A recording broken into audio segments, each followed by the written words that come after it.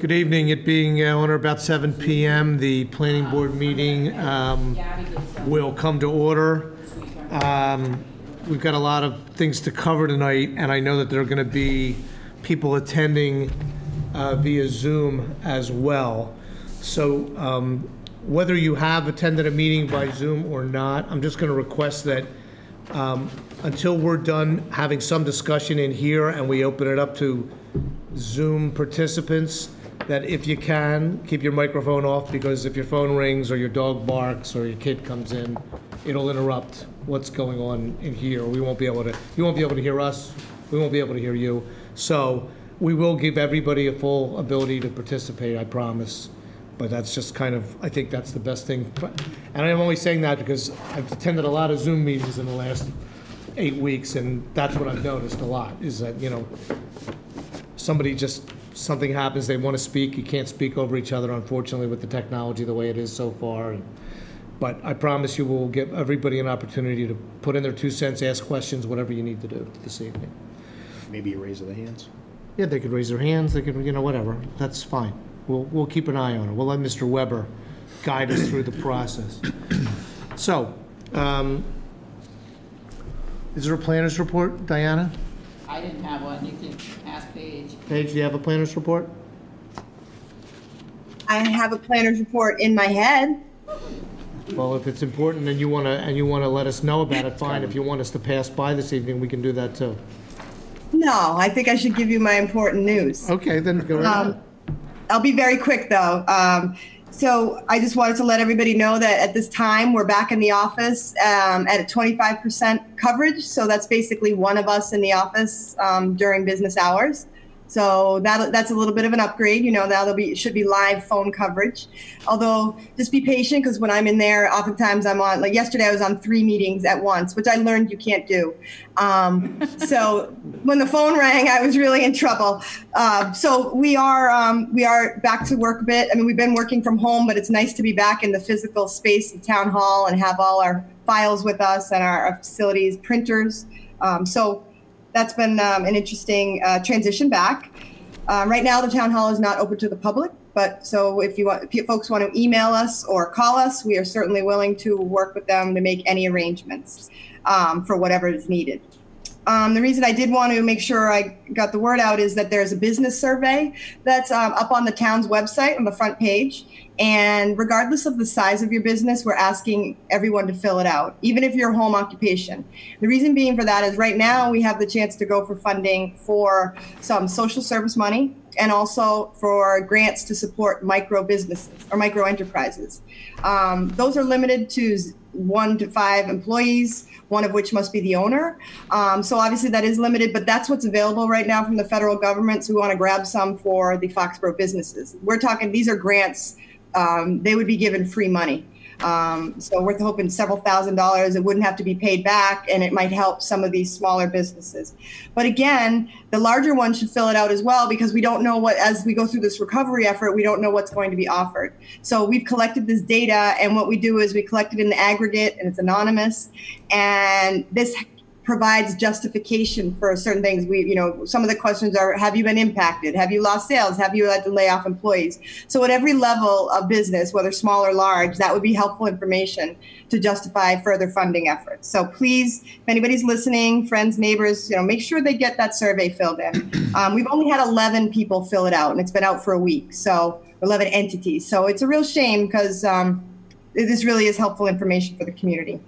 And to that point, we are applying for a CDBG grant. Normally, those funds are for what's called entitlement communities, though your more lower income communities. But as a result of the COVID recovery, all communities are eligible. So we are eligible for up to $400,000. So we're not talking a little bit of money, we're talking a good amount. That being said, we probably won't get 400, because we believe that 400 is going to be restricted to communities like a Chelsea or those that had significant impacts. And these are truly for COVID impacts. But we are being told by our consultant that it might be up to 200,000, 250,000. So Mark Craig would get some of that for social services, and then we could offer some to the micro enterprises. So please do fill out the survey. We're continuing to work on the housing plan and the housing advocacy effort. The working group has been very hard at work. on the strategies that we're going to be bringing forward towards the latter part of June. We've been talking about an innovative way of doing this, and no one wants to sit on a 90-minute Zoom webinar and hear us tell you about these things. So we're coming up with different ways of doing it, whether it's little modules of going over the strategies and getting opinions at the end of them by the residents that participate. So it might be a great way to actually get some true input from the community. So stay tuned for that. That's the last 2 weeks of June. But we do have our next advocacy meeting on housing, and that is a virtual meeting, of course, and it's it's June 4th. I think that's next Thursday, 6 p.m. Call or email the planning office if you need that link, because you do need to pre-register to avoid Zoom bombing. Also, we have 2 openings on the Economic Development Committee. So if anybody's interested in that, please get your name in. We have a couple applicants, so not to worry, it will be filled. But if it's something you're passionate about, please let us know. And then lastly, we hosted a legislative breakfast. I'm the chair of the TRIC sub-region of the MAPC, and so we hosted a legislative breakfast last week. Our representatives attended, Jay Barrows and Paul Feeney, and it was a great chance for us to sit down with all the local legislators and talk about what's going on. Obviously, we spent a lot of time on budget. Town meeting is a major thing that needs to be figured out. But we talked about a whole lot of recovery. So it was a great opportunity to touch base with our local legislators. And they were, as always, they are so helpful and so accessible. Jay Barrows posted it with me, and we had a fabulous turnout. So as always, I'm thankful for that. And that's all I have for tonight. Thank you. Anything under active subdivisions? Not that I know of. You could ask Gabby. Gab, anything? Active subdivisions, anything? Yeah, no, we don't have anything right now. The River Ridge is continuing the construction. If you've driven by, you've seen it's very, very active right now. Okay. That's it. All right, very good. The minutes aren't done yet, so Okay. skip those. So, well, we're a little early, but it's an informal discussion. So we have some possible zoning amendments for fall town meeting, and Barney has been gracious enough to attend with us tonight. The first one to discuss is accessory apartments. So we want to talk about and discuss some possible changes that may come up. What you hear tonight is just sort of like a first pass at things, so they may change by the time we get to a town meeting. But there's been a lot of activity on this, some of it coming from the group that's there for affordable housing that Paige has been involved with. So we've got a lot of input from them about this. So Barney? I don't know if Paige wants to, yeah, sort of an introduction, or? Sure, why don't I? And then Barney, I know you'll fill in the blanks. So this has come about as we've, as you know, been talking about housing quite a bit lately, almost a year now when we held our first housing forum in June. So as a result of that, I have to admit there's been a little bit of housing fatigue. So at our last meeting at the Senior Center of the Housing Advocacy Group, it was really well attended. And folks have been very active and participatory, and they kind of called for this, and they said, can we start on this now? Just doing minor modifications to our existing family or existing in-law apartment bylaw, or accessory apartment bylaw as we call it. And so it was actually through the advocacy group that they said, can we take a look at this sooner rather than later? Rather than waiting till the end of the plan and all the recommendations, this was considered low-hanging fruit. So that's why we're bringing it forward. Barney was kind enough, and I'll let him explain, he does it better, but I know this isn't necessarily his proposal. It's more that he heard the group, and he is sort of qualified at zoning amendments. So he took our existing bylaw and tweaked it, and he'll explain that. But just to make it clear, Barney's not necessarily the one pounding the pavement on this. He's just nicely representing our group and what he heard, and doing it in a way that we don't end up having to live with bylaws that are hard to enforce down the road. So Barney, if you want to pick up. Thank you. So I don't want to contradict Paige in any fashion, but maybe give a little nuance to everything. I asked, I've gone to most of the advocacy meetings, as has Ron, and I've heard what people are looking for, as Paige indicated, and I am not here tonight representing the advocacy group. What I drafted is not on their behalf. I suggested to Paige that I thought I could come up with a good bylaw proposal that would address those kinds of issues and that would also be balanced in the sense that it would not be inimical to the character of the town of Foxborough. And Paige graciously allowed me to go forward, and that's what you have in front of you.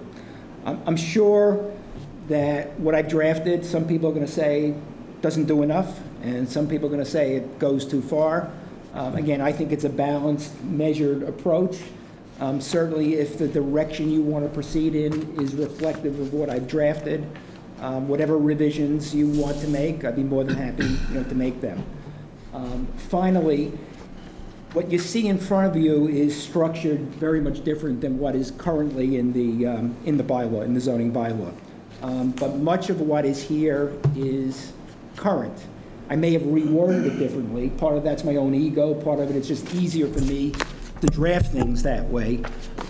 But much of what is here, I'll try to point this out as we go along, is current, and obviously some of it is new. But it's a combination of old and new. Some of the substance has changed, but some of the substance is the same. And again, I'll try to point that out. So first thing I'm doing is saying we've got two new bylaw sections, one that deals with accessory apartments and a second one that deals with affordable accessory apartments. And in the very, very first paragraph, what you're seeing is that, again, subject to obtaining a special permit from the planning board and subject to fulfilling the requirements that are listed in the proposed bylaw, somebody can request authorization, a special permit for an accessory apartment. And that accessory apartment, unlike currently, would not be just for a family member, it could be for anybody. In other words, I can construct an accessory apartment in my home, I could be renting it to any of you, I could be renting it to a family member. Currently, we only allow accessory apartments to be rented to family members. So it's no longer going to be, if something of this nature goes through, an in-law apartment. It's going to be basically an apartment. If we go down to item number 1, only one accessory apartment is permitted on a lot. So a homeowner cannot have 2 apartments. And the accessory apartment and the principal residence must be owned by the same individual. So the owner cannot be renting one. In other words, the accessory apartment can't be owned by one person, principal residence by another. That's consistent with what we have at the same time. Item number 2 is that the owner of the residential structure has to occupy either the accessory apartment or the principal residence. That's comparable to what we require right now. Item number 3, the principal residence and the accessory apartment will have to be either satisfy applicable dimensional requirements or obtain the appropriate permits or variances.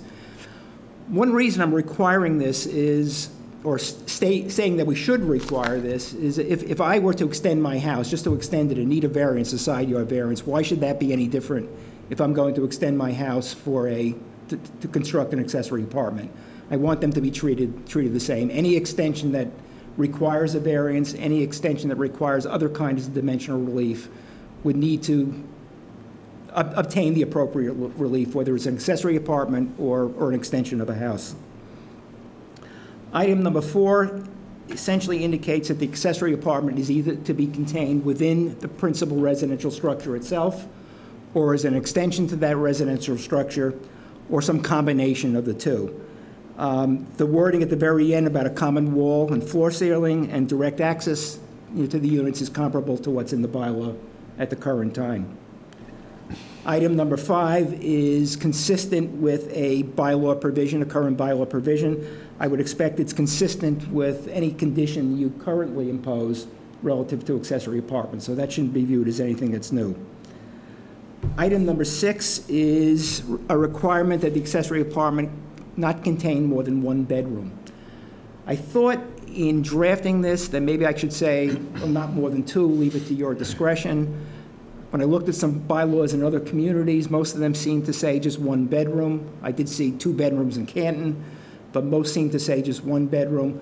Because we currently limit it to one bedroom because of septic concerns, I felt it would be best to keep it the same. That's one thing you may consider, maybe you should have some more flexibility in that regard. Item number 7, and I'm not sure this is the best way to deal with it, but what I'm trying to deal with here is that the accessory apartment not be an Airbnb kind of arrangement. And that's why there's a requirement that the rental of the unit be for a specified period of 12 months. Item number 8, at the current time, we limit accessory apartments, in-law apartments, to 850 square feet.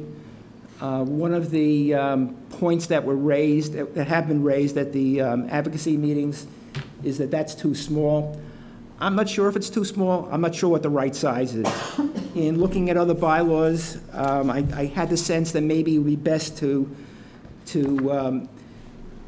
utilize something that's based on square footage. And a couple of other towns that I saw were doing something of that nature. For example, Canton limits the size of an accessory apartment to 30% of the habitable area of the principal residence. Mansfield is comparable to this, 40% of gross floor area. I'm not sure what the right number is. I just felt it might be better to have some more flexibility in this provision than to just stay a set square footage amount. Do they cap that percentage at all based on, the size of the existing structure? In other words, if you have a 3,000-foot house and it's 40%, it's 1,200 square feet. If you have a 5,000 square foot house, now all of a sudden it's 2,000 feet. So that's a sense I get from reading it. Yeah. Okay. That's a sense I get from reading it, but I don't know what they do in practice. Okay. An interesting, and I'll try to read this exactly as it appears, an interesting way of handling this, if I can find it, is how Westwood does it. They say that the floor area of an accessory apartment can't exceed the lesser of 900 square feet or 33% of the floor area of the combined dwelling. And I think what they mean by combined dwelling is principal plus accessory, if there is no change to the footprint of the structure. If there's a change to the footprint, then it's the lesser of 900 square feet or 24% of the combined dwelling. Just sort of food for thought. Right.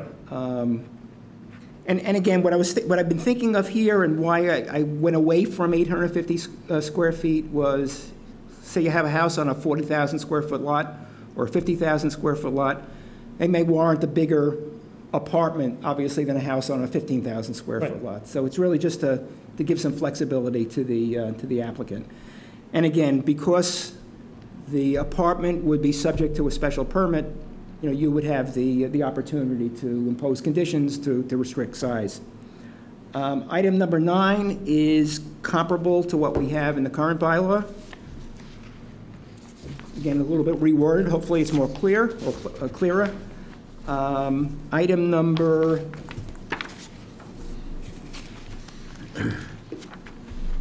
10. 10 is new. What I'm concerned about 10 is having a stairway that appears as a stairway. So the stairway. Stairway. Right. If you have it upstairs, if you have your accessory apartment upstairs, the stairway has to be part of the unit itself. Item 11 through 15 are all comparable to what's in the bylaw right now. Again, they're reworded, but no change. So any other questions so far? I don't know how we want to get comments on this, but back to the size. I'll just to give the planning board some food for thought, if you want to hear my position on it, is I do like the idea of one bedroom. And I'll tell you why when I tell you my next point is two things. I do think the 850 square feet is too small based on what we've heard, but I think we should cap it out because I think the whole point to these accessory apartments through this housing project has been to increase housing options. And we have a lot of big homes in Foxborough. I mean, we have plenty of those being built. We have not a lot of small. So what we're trying to do here is create somewhat affordable. And when we say affordable, we mean it with a small a, not regulated affordable, but by being small enough that it's going to naturally remain somewhat affordable. So I would I don't have a firm, maybe 1,200 square feet or something, or maybe you do like Westwood said, a max, and based on a percentage. But I would like to encourage that we stay smaller, so as to not make these. I wouldn't want a 2,000 square foot apartment. We have plenty of 2,000 square foot houses out there. We're really looking for things that are going to allow people to get those lower rents or the lower, lower rents, really, in my opinion. A little food for thought. Okay. Do I go on, or? Yeah, please. So what I have down next is something called affordable accessory apartments. So the Massachusetts Department of Housing and Community Development has a program they call the Local Initiative Program, and that's essentially a program that allows municipalities to take the lead on affordable housing. It's sort of the flip side of a comprehensive permit when a developer comes to the municipality and wants to develop affordable housing, or a development that will have some affordable housing. So the community itself can take the initiative to grow affordable housing within the municipality. And essentially what that means is that if an accessory apartment meets certain criteria, that apartment will be added to that community subsidized housing list. So if, for example, I were to construct an accessory apartment, if I meet all the criteria that the state imposes, then the town of Foxborough can add that accessory apartment to its subsidized housing list. So the first several items under here are really what I've seen other communities do in order to address the local housing initiative program. And in addition to that, all the other requirements that we impose relative to accessory apartments would have to be met. So essentially, you would have to satisfy state requirements for affordability, as well as our local requirements as far as an accessory apartment. Frankly, I don't think we'll see very many affordable apartments. If I read the state guidelines correctly, an affordable accessory apartment cannot be rented to a family member. So I would expect and I may be reading them incorrectly, but I would expect very, very few. I don't expect that we would get many accessory apartments in general, but I would think we would get fewer that would qualify for affordable. The thought again, though, is if any does meet that, why not add it to our subsidized housing list? Well, the interesting thing, Barney, is that we discover these affordable apartments after the fact in many cases. You know, they don't come before us the way they're supposed to and make the application and apply, you know, but then all of a sudden the house will pop up on the market and it says 2 kitchens, affordable, accessory apartment, yada, yada, yada. And that's how they come up. Then Bill or somebody in the building department will flag it, and then there'll be inspection and a question. And, I don't know how much enforcement actually goes on, but I know that that's how we find many of them. And one of the other things that Paige didn't mention is that one of the things that also was driving us to have this conversation was we did get in the past year a couple or 3 people who were building new homes who said, can I do this now? My in-laws are going to move in with me, my father-in-law, mother-in-law, my aunt, my uncle, whoever it is, a family member. And I'm building this house. I'll comply with what the bylaw says, but can I just do it? Before, it had to be an existing structure, no greater than a certain percentage, had to have the same look. There were all those other things that you already mentioned. So that was kind of driving us also to have a conversation about why wouldn't we allow that? I mean, is there a good reason we shouldn't allow someone who wants to, build that in their new building plan? So I think we're better off knowing it rather than have somebody just do it and then sort of track it down later on. And of course, affordability here isn't me saying it's affordable, somebody else saying it's affordable. It's the state saying it meets the state requirements. And those requirements would be the same for a comprehensive permit.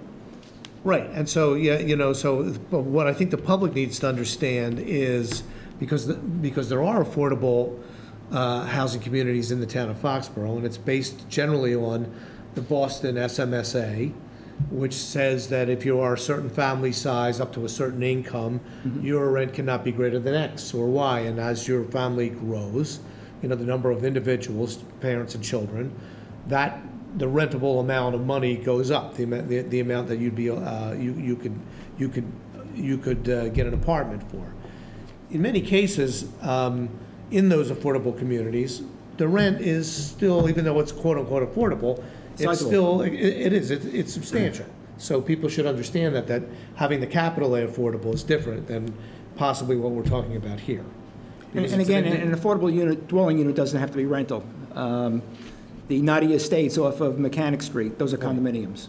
So, yes, and I believe... And they're considered, not all of them, but, you know, 20%, 25% are considered affordable. And I believe the ones that Joe Lynch did on Community Way are also a similar situation. And as well as the Highland Ridge. Right. Off of 140. Mm-hmm. So...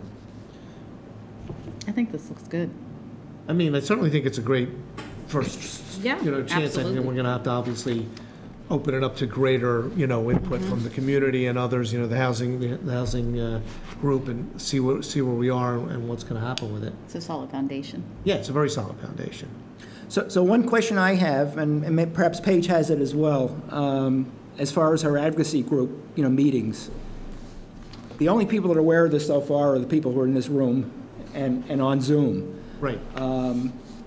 Does Paige say anything to them? Do we provide them with a copy at this point? What's your, because we have not done anything of that nature so far. So I don't know, Paige, do you think that we need to have a more formal, greater meeting? I don't know when we'll be able to really do that. I mean, I don't know how, if we have 20 people on Zoom, I don't think that's going to be as productive as if it was what the standard would be if we had people in the room who could raise their hands and participate. But I'm interested in your point of view about it.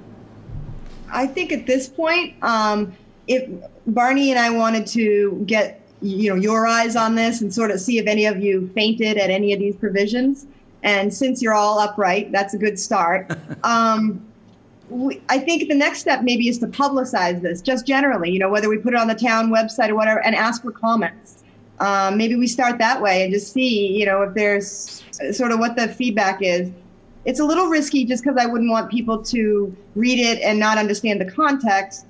And that maybe that's where the advocacy group might come into play, where they can help answer questions. But I think the most important thing now is to start getting it out into the community and having this conversation because, let's be real, there are going to be people. The big question here is whether to open up to non-relatives. And in the suburbs, that can often be a big deal. I mean, a lot of people have left the city and they've moved out to the suburbs and they don't want density. And we totally understand that. They also, you get concerned about, well, what if my neighbor did it and they had, a couple noisy, millennials living there and they were playing horseshoes and having parties every night. So those are sort of the things you hear for concerns. That said, as Barney and I talked about it last week, we realized, being attached, especially right now with this first step, being attached to a family home, you're not going to probably, I'm not going to be renting to a group of people that are going to have horseshoe pits out there and whatnot. So it's a lot more managed, and that's where we really don't know that something like this is going to overwhelm the community. In fact, most communities that allow this, they don't see a big change on the dial. But that said, it is an important way, through this housing coalition, we've been hearing that people aren't really fans of, multifamily housing. They want things that blend into the community better. And that's what we're seeing this is it's more to just blend it in. If you have a house that works, or a lot of times, like Kevin mentioned, these families where, the parents are selling off their big house and they have, maybe $100,000 or $200,000 they could participate with their child, build a new home, have a great in-law apartment, lived in there for 10, 15 years.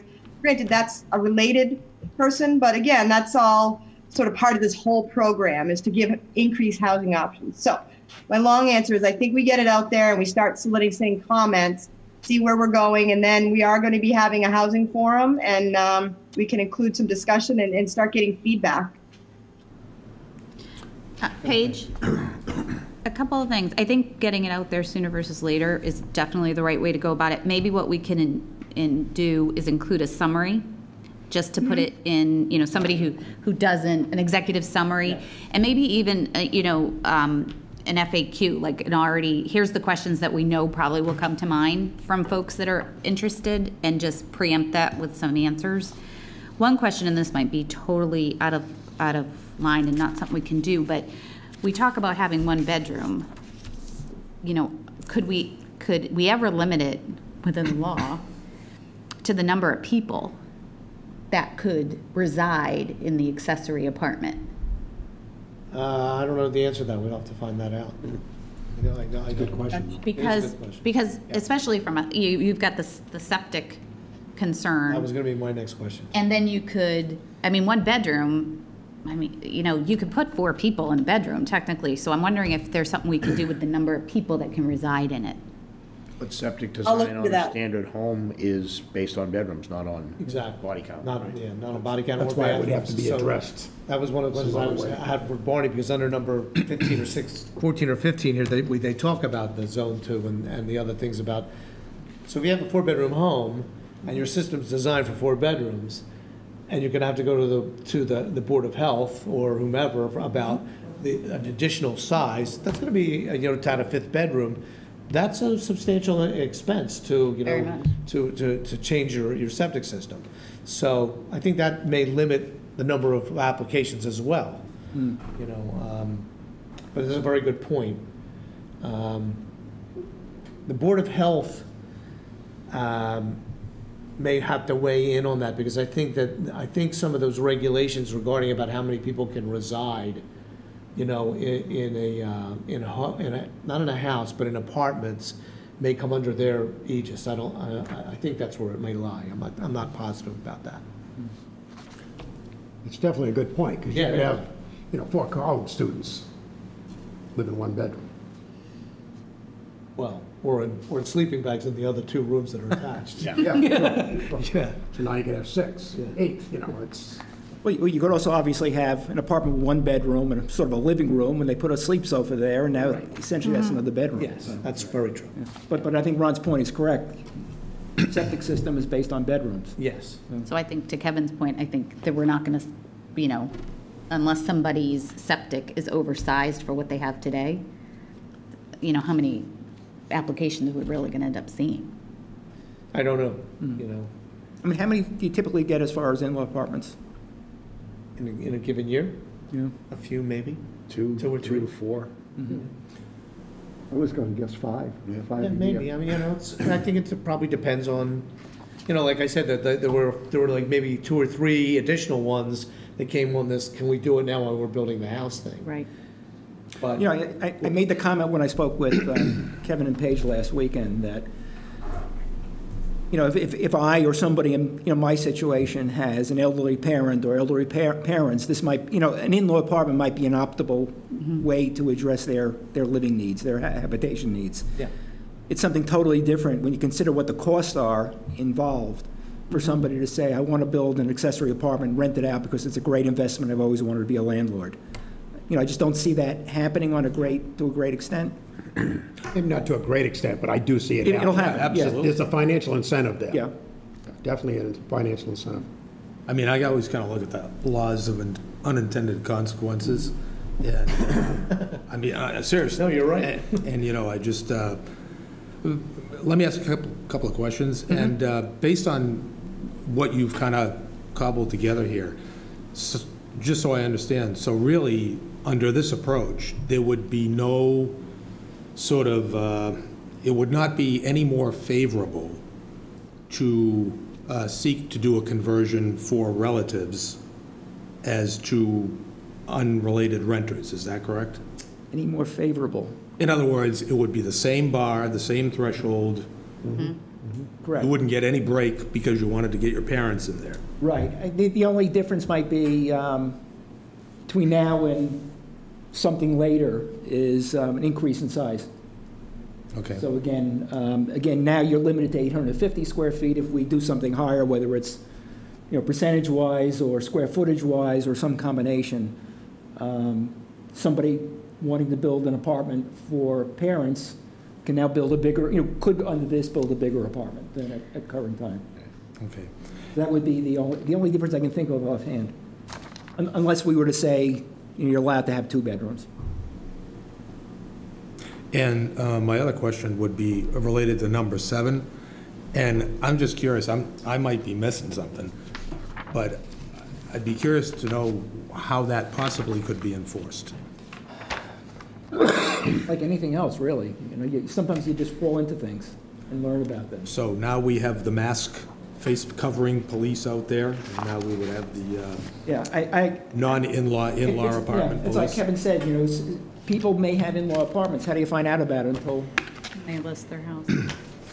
I mean, I have a neighbor who,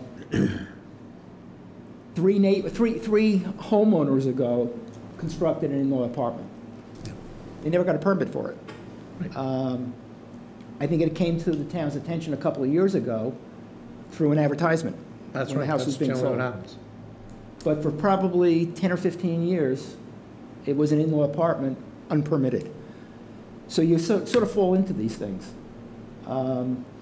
I think it's Okay, better to well, I have was just something. curious if there was something I was missing. Yeah, no, I think it's, for some people, it will be a deterrent that it's, you know, written down in a law. And for others, they'll disregard it like they're disregarding it now. Well, it's written down and But I whatever. think to Barney's point about the borders, you know, it's different. If your neighbor sees a different car every Somebody's weekend, gonna and yet, you know, Oh, and, I you know, understand that, during the Ken. football season as an example, you know, somebody's Airbnb their place, so to people who got tickets to the game or whatever, they're from out of town, out of state, whatever. I think that would come to light pretty quickly, as opposed to, well, I don't know who that guy is. Yeah, maybe it's his brother-in-law. Maybe it's just some guy, you know, who's living there. I have a quick question. What about kitchens in these accessory apartments? Well, they're there. That's they're part of the thing. full-functioning They're kitchen. supposed to be, if the family member moves out and it's not, they don't come before us for a new family member to give it. They're supposed to remove some of the appliances. Not all of them. I don't think they're allowed to have a stove, primarily. So, yeah. Yeah. And again, my neighbor who prior owners ago built an unpermitted accessory apartment, when it was found out, they were told to disconnect the stove until they got the permit. Kevin, can I just offer a couple of, one comment, and it's based on zoning, and in particular, based on use matters associated with zoning. There's use matters where it's a matter of right to do what you want to do. In some of our zones, multifamilies are a prohibited use. Right. And that generally, you know, from my experience in doing zoning matters in other towns, that's generally how it works. Your largest zone generally prohibits multiple family. The way we have our bylaw today, I think it's only a small jump for a person who lives in the most restrictive zone to go up to an accessory apartment. And I think the neighbors are the best protected because it's a relative. Now, all of a sudden, you're in the most prohibitive zone in town, multifamilies are not permitted, and yet now you can have a multifamily house, and it's a stranger, for lack of a better word. And I think that's a little bit of a jump to take from the intent of zoning.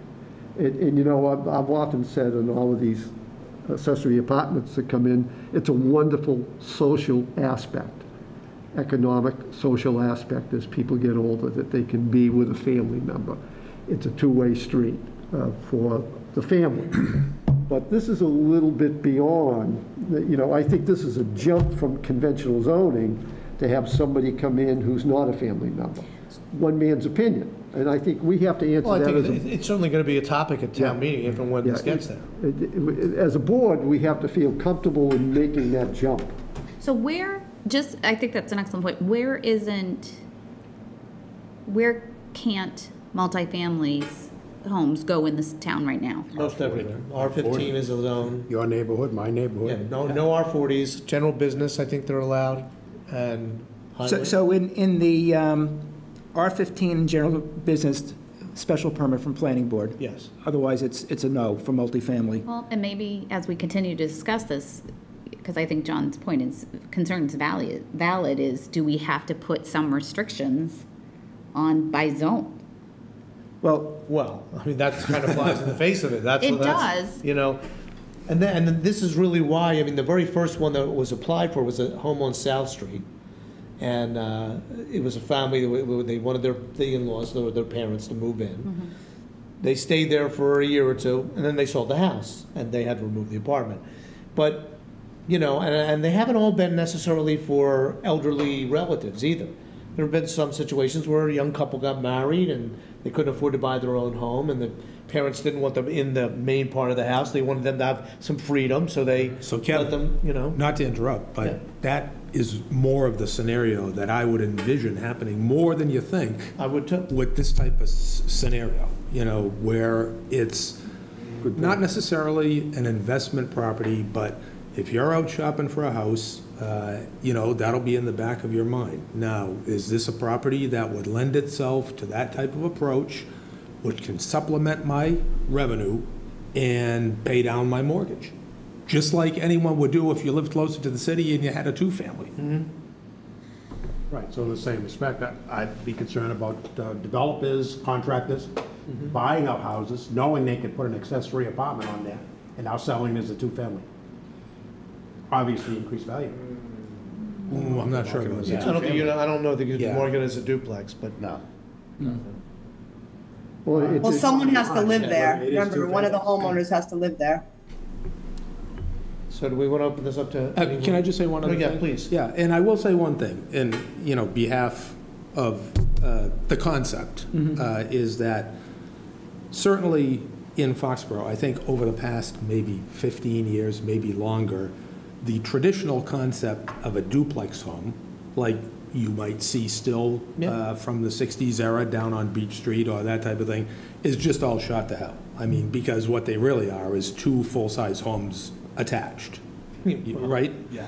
And I think this would provide some sort of, you know, I don't know, a little bit of a throwback and some sort of scaling to what has really become, you know, I even hate to call them duplexes anymore, you know. But I'm still not terribly inclined to be over supportive of this. But. You know, I think you're going to find a big variance in opinion on this thing. You know? I mean, to go, Jeff, to your point and John's, you know, when I said earlier that some people are going to say doesn't go far enough. And some people are going to say it goes too far. And I think that's the argument. Yeah. And it really, the argument really comes down to is, do we want to say that accessory apartments can be more than an in-law apartment? Right. You know, forgetting size, forgetting number of bedrooms. Any underlying zoning, Yeah. I mean, that's a question. Because it, you know, to my mind, it's not a two-family home, and to my mind, it's not a duplex, but it smacks of a two-family home because there really are two dwellings there. It's not the same as a duplex, which is your traditional two-family home. Correct. But, I can remember in the 90s, Canton came in with zoning, and I brought a lot of those projects in when I was at Norwood Engineering and when I was at Toomey Munson. And the board, it was the Zoning Board of Appeals, was the approving authority in Canton. And like us, they were very pleased. Now, I'm assuming all of us are very pleased when we see these coming in. And I'm also making the assumption that we're pleased because it's a benefit to the family, as a family unit. Yes. And that was how they came in originally, and I thought it was a great concept. And even in the early going, John, when we first, you know, created the bylaw and did it, there were even then people in the neighborhood who said, "Hey, listen, I moved into this zone because I didn't want that." Oh, yeah. Yeah. And they eventually kind of came along because, you know, listen, you know, it's his aunt and his uncle, it's his parents, it's whomever. You know, it's not like we're not really renting to strangers, or how we want to express It's not a that. money-making So it proposition. was, you know, it became more acceptable because of that. Right, and it was something that all of us are going to face at one time or another, or could possibly face, having a relative that needs care or needs to be looked after, or we may need a live-in babysit, you know. Yeah. A lot of us can We've identify got that with vehicle in place now. Yeah. Yes, we do. That vehicle is in place as we speak, As an in-law apartment, Yes. correct? as an accessory apartment. Yes. Yeah. But this goes a little bit beyond that as far as the rental aspect goes. Barney, I do have one question, if we can go back to item 8 for a second. I'm sorry? 8, Yep, right, and that was the percentage. yep. Is there a way that we could finesse this? Because Kevin was talking about the high end of the spectrum, on the low end of the spectrum. If you've got somebody that's got a 1,100 square foot home, small little bungalow, 40% of that is a garage, and a small garage. Yeah. So I think, that equation isn't gonna really work. So maybe the Westwood example, something along that line, Okay. the lesser of or the greater of. Right, okay. Percentage. Let me try to work on something like Some that. type of formula could probably be worked out. So, One other point, one thing that surprised me, and I can't say I looked at 350 municipalities, bylaws. I looked at 4 or 5, and I was kind of surprised that, and some of them were local towns. I looked at Mansfield, I looked at Canton, I looked at Sharon, I looked at Medway, although for a different reason. I looked at Natick because my daughter lives there with her family, and that was so complicated. I said, I'm not going to ask her to build an accessory apartment for me. I look at Westwood. I don't know why I looked at Westwood, but I looked at Westwood. All of them allow accessory, with the exception of Sharon, unless Sharon does it by rule and regulation or I overlook something, all of them allow this kind of accessory apartment. Sharon limits it to, to in-law. Westwood also was interesting because they limit the number they approve in any one year. oh, really? Really? And it's usually on a first come, first What's basis. that limit, do you know? I don't recall. Okay. I don't recall. It might be based on the number of dwelling units in the community at large, but they do cap it on an annual basis. But I was kind of surprised of the 5 or 6 towns that I looked at that all of them do allow something of this nature. How extensive it is, I have no idea. Bonnie, on number 8 as well, is there anything that would prohibit the bungalow suggestion that Ron made? If they had a large enough lot, could they call that bungalow the accessory and then add on a 4,000 square foot addition? Good question. What's to say that existing has to be the principal? You can write anything into a zoning bylaw, Bonnie. So you're saying, in other words, you've got a small house, 1,500 square foot bungalow, they increase it, they have 4-acre lot, right? they add 3,000 square feet of new principal residence. Well, I think 2 things. Obviously, number one, to increase, you're going to have to get whatever permits are required. Number 2, if you're going to call one of those units an accessory, you've got to come to the planning board for the special permit for an accessory So apartment. technically, somebody could do it, but they'd have to go through the process. And practically speaking, that happens all the time. The only difference is they're just knocking the whole thing down. That's what you You do. know, right, Like quick, ease of construction. right. And meet today's codes. Yeah. Well, let me do 2 things. I'll work on revising something for number 8, and I can talk with, Paige about putting together a summary or, FAQ. So I think, I'm presuming that the bulk of the people who are attending by Zoom are really here more for the outdoor dining thing. So I don't want to prohibit them from asking a question if they have one, but I think we might want to move along on this too. What was your next one, Barn? So next one has to do with, I call it story and stories, but building height. And Paige, I don't know if you want to also tee this one up, or as to why we're doing this? Sure. Although I don't know that I'll be as, It came to our attention within the past year that the way our bylaw is written is we have limitations by story and height. And by the way we define a basement, it's considered a story, which by definition it probably shouldn't. But anyway, so most of anybody who has like a colonial right now pretty much has a 3.5-story house, which only 2.5 stories are allowed.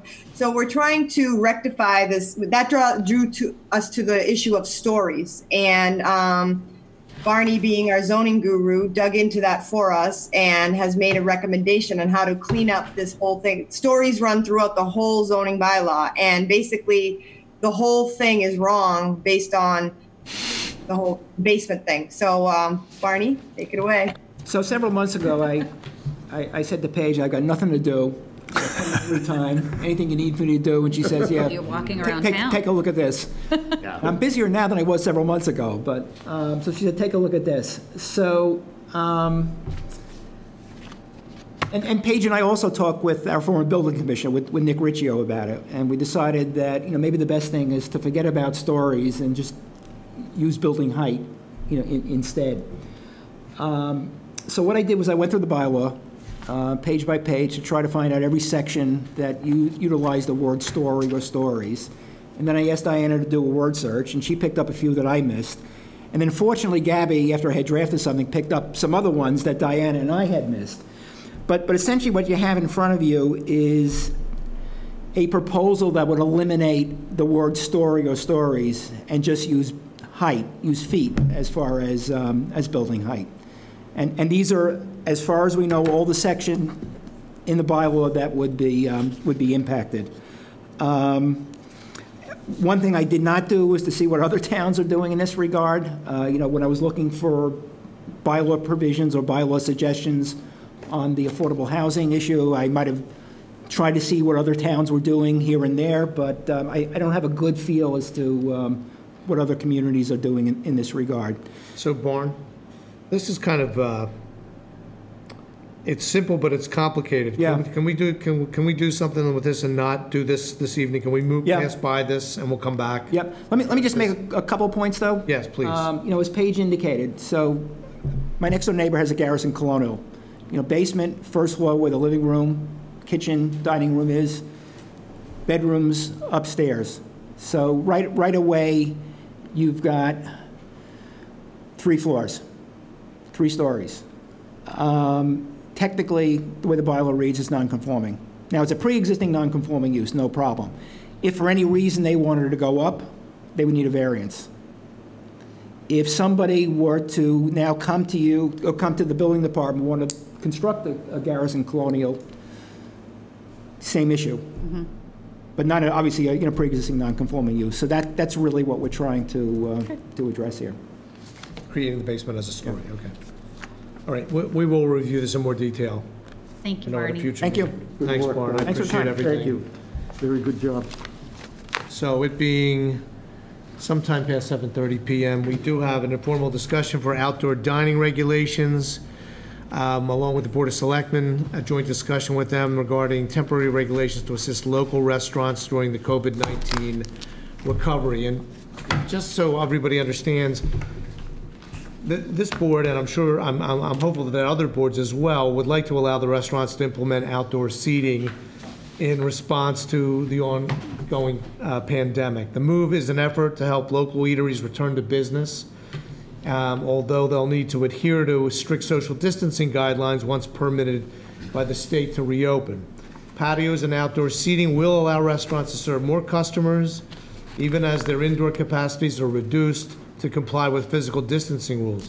Foxborough's restaurants are a vital small business that employ hundreds of workers, and we need to do everything we can to support them. So we thought we might use this as a way to begin the discussion for how we can assist our neighbors who own these businesses and our neighbors who are employed by these businesses, and sort of see if we can't come up with some things locally that will tie into whatever the governor plans on doing, get the Board of Selectmen involved and the other boards that are going to need to have a point of view about it, Board of Health and others who are going to have some serious say-so on how we make that work and help everybody out. Because I'm sure the residents would love to be able to go and have a meal out as well. So, Paige, do you want to get us started off on this thing? I sure do. Okay. So I'm hoping that everybody has the latest draft in front of them. I sent out one late today. I apologize for that, but Ron and I were discussing it as late as this afternoon and really wanted to make sure we get some good best management practices in this, just because, if we do roll it out, it will obviously move quickly, and we want to make sure that we think of things up front so that there's not a lot of guesswork. So what we did is, much like Barney does, we start looking at what other folks have done. I'll say that other states are way ahead of us on this. When I started Googling, I was amazed at what's going on in other states with respect to enabling legislation. And that's one thing we're hoping that there would be some sort of executive order that would make this easier. Because one thing I want to say is that zoning is not suspended during this COVID crisis. So we are working within the confines of the existing zoning, but trying to be as flexible as possible. And anybody who knows zoning knows that flexibility is not something you find in zoning. So to move this along, the purpose of this discussion is to create a bylaw or a sort of regulation or guideline. I've labeled it temporary outdoor dining areas. Right now, I have it as a Board of Selectmen policy that would go into place for this summer.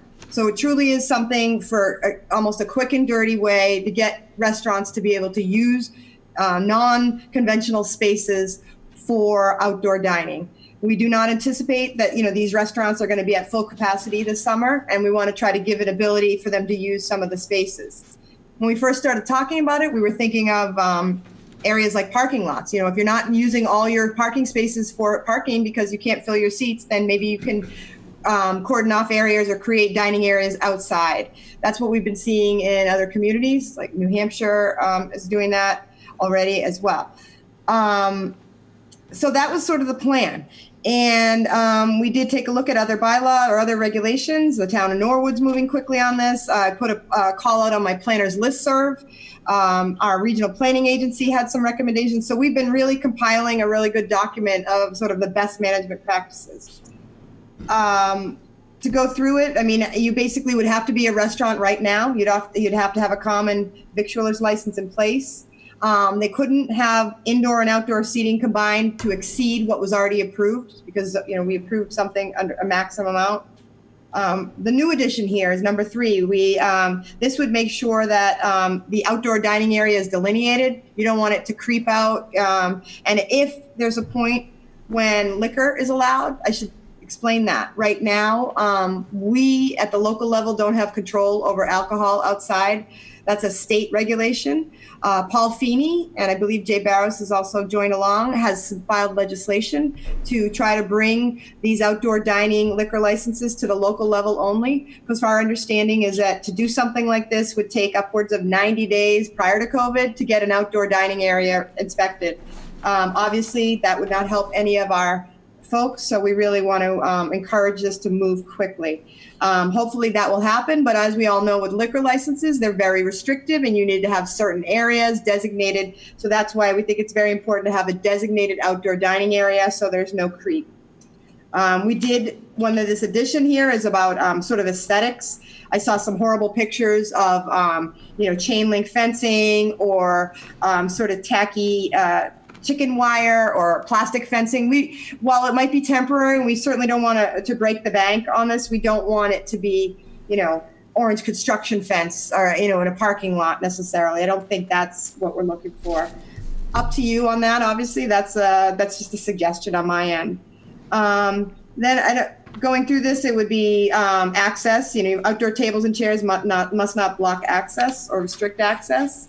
Access and egress would have to meet the fire department. I mean, these are all kind of no-brainers. We cannot circumvent fire and life safety issues. Just like I should note that we can't circumvent the Board of Health. We do have a member on the Board of Health on this meeting. He was kind enough to join in. We've been trying to keep from inundating the Board of Health because we know they have their hands full right now, and we're all waiting for guidelines from the state on this. So we're trying to focus truly on the layout and the design aspects because we know the Board of Health is going to have to deal with all the things about separation and hygiene and different things. So we don't want to step on their toes, and we wanted to kind of get this in a clean state to bring it to them. But thankfully, Eric was willing to join this meeting to at least listen in, and if he hears anything offensive or out of line, let us know. Tents, we address tents. That's all based on permits and fire safety. Right now, I do have provisions that says heaters of any kind shall not be used under tents or umbrellas. I took that out this afternoon, then I put it back in. I don't want to overregulate, and I don't know if that's something I need to say or if that's something that the fire department and the building department would handle on their own, whether it's written here or not. So that's just one of those things that I don't want to. Ron pointed out how long it is. That might be extra. They are going to have to still meet life safety requirements and Americans with Disability Act requirements.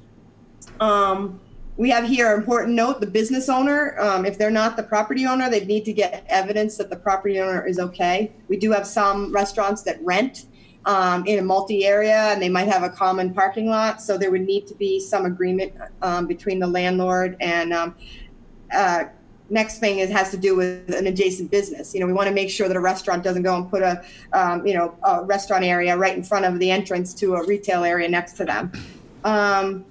One addition from today had to do with cleanliness and debris. So establishments would be required to pick up debris, sweep, wash the designated dining area at end of each business day, and they must collect their own trash and receptacles. That's because we want to make sure it doesn't end up, leading to litter and just sort of a mess in the community. No smoking. I'm sure the Board of Health would do this anyway, but just to be clear, no smoking, including e-cigarettes, no pets except service animals. You have to wear shoes and shorts. Yeah, and I might, not shorts, shoes and shirts. So those, again, might be a little bit in the Board of Health area. I don't know if we need those, but I found them online, and I wanted to make sure we were covering as much as we could. We would allow parking spaces to be used for dining tables, but there must be a physical barrier or separation to protect the customer from vehicles, traffic, such as ballers and planting boxes. We would not require additional parking, and the reason for that is that they wouldn't be able to use the full space within the building already, so we believe that would offset, because again, they can't have more seats than the original number. That means the parking would work. There might be a slight diminution, but we think we can work around that. You can't chain furniture and stuff outside to public property, trees, or posts. All alcohol would have to be in compliance with state laws. All food prep is per health department. This is another one. It might be Board of Health area, but outdoor dining areas may only be used for sit-down dining or customer pickup and carry-out service. They cannot be used for standing areas, as these would promote congregating. Cannot be used for yard games or other similar activities that would encourage people to congregate or share equipment. So we don't envision this to be a major outdoor entertainment venue right now. The next thing says no live entertainment unless otherwise allowed under an existing dining permit. Again, if someone feels differently about these, you guys certainly have the ability to change this if you think outdoor entertainment. We are proposing no fee on this. Again, that's just a small nod toward the financial hardship. We might need to file some fees. I don't know about like inspections and fire those, but I don't think we would want to have a fee for the outdoor dining. And most of the communities I've looked at have had the same.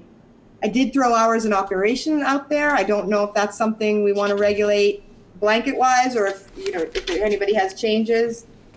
And then we did add this provision that if you already have an outdoor dining area permit and you're not going to exchange it or modify it, you just go through the Board of Health, because we don't want to make it more onerous for anybody who's already doing this. The process, so then a site plan sketch to scale would be required. Talking about all the improvements that would be there. It would show some other important areas, and again, this might be Board of Health area, but it talks about pathways of the wait staff and to the kitchen. You have to look into things like how guests are going to use restrooms. So there's just a lot of, we want to have a lot of information on there so that the Board of Health and others can truly evaluate whether this is going to be safe. You have to show areas of curbside delivery. We reference that they have to do all social distancing, mention thing. There's some insurance requirements. Again, input welcome. I took this from the town of Norwood. It's $1 million. I did see one other community had $500,000. I don't know myself whether this is overly onerous or not. Input is welcome. Now, approval. This is a conversation area of like, who is going to approve this?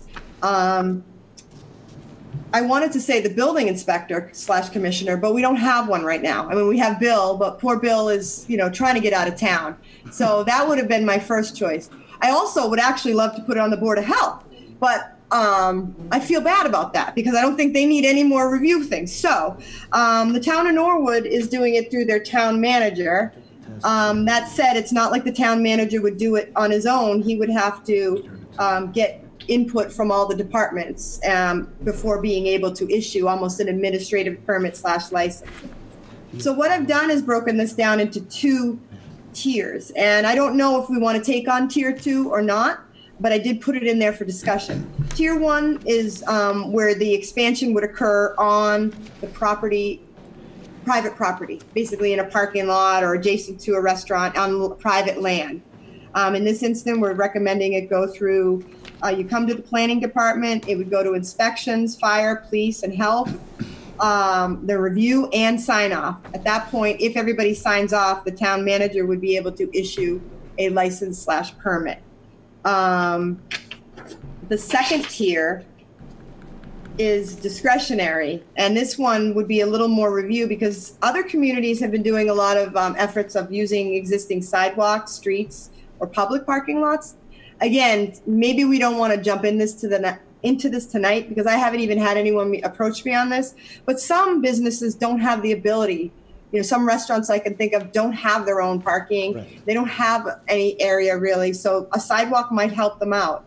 And this one, I didn't get as far on, you know, the elaborate of how the criteria would be or how the Board of Selectmen, I made the Board of Selectmen the permit granting authority, and it would require a public hearing just because it would be using public property. That said, that doesn't seem very streamlined or user-friendly, but I kind of wanted to see, you know, we weren't talking about that, and I kind of wanted to get the feel of the group before I wasted too much time on that aspect.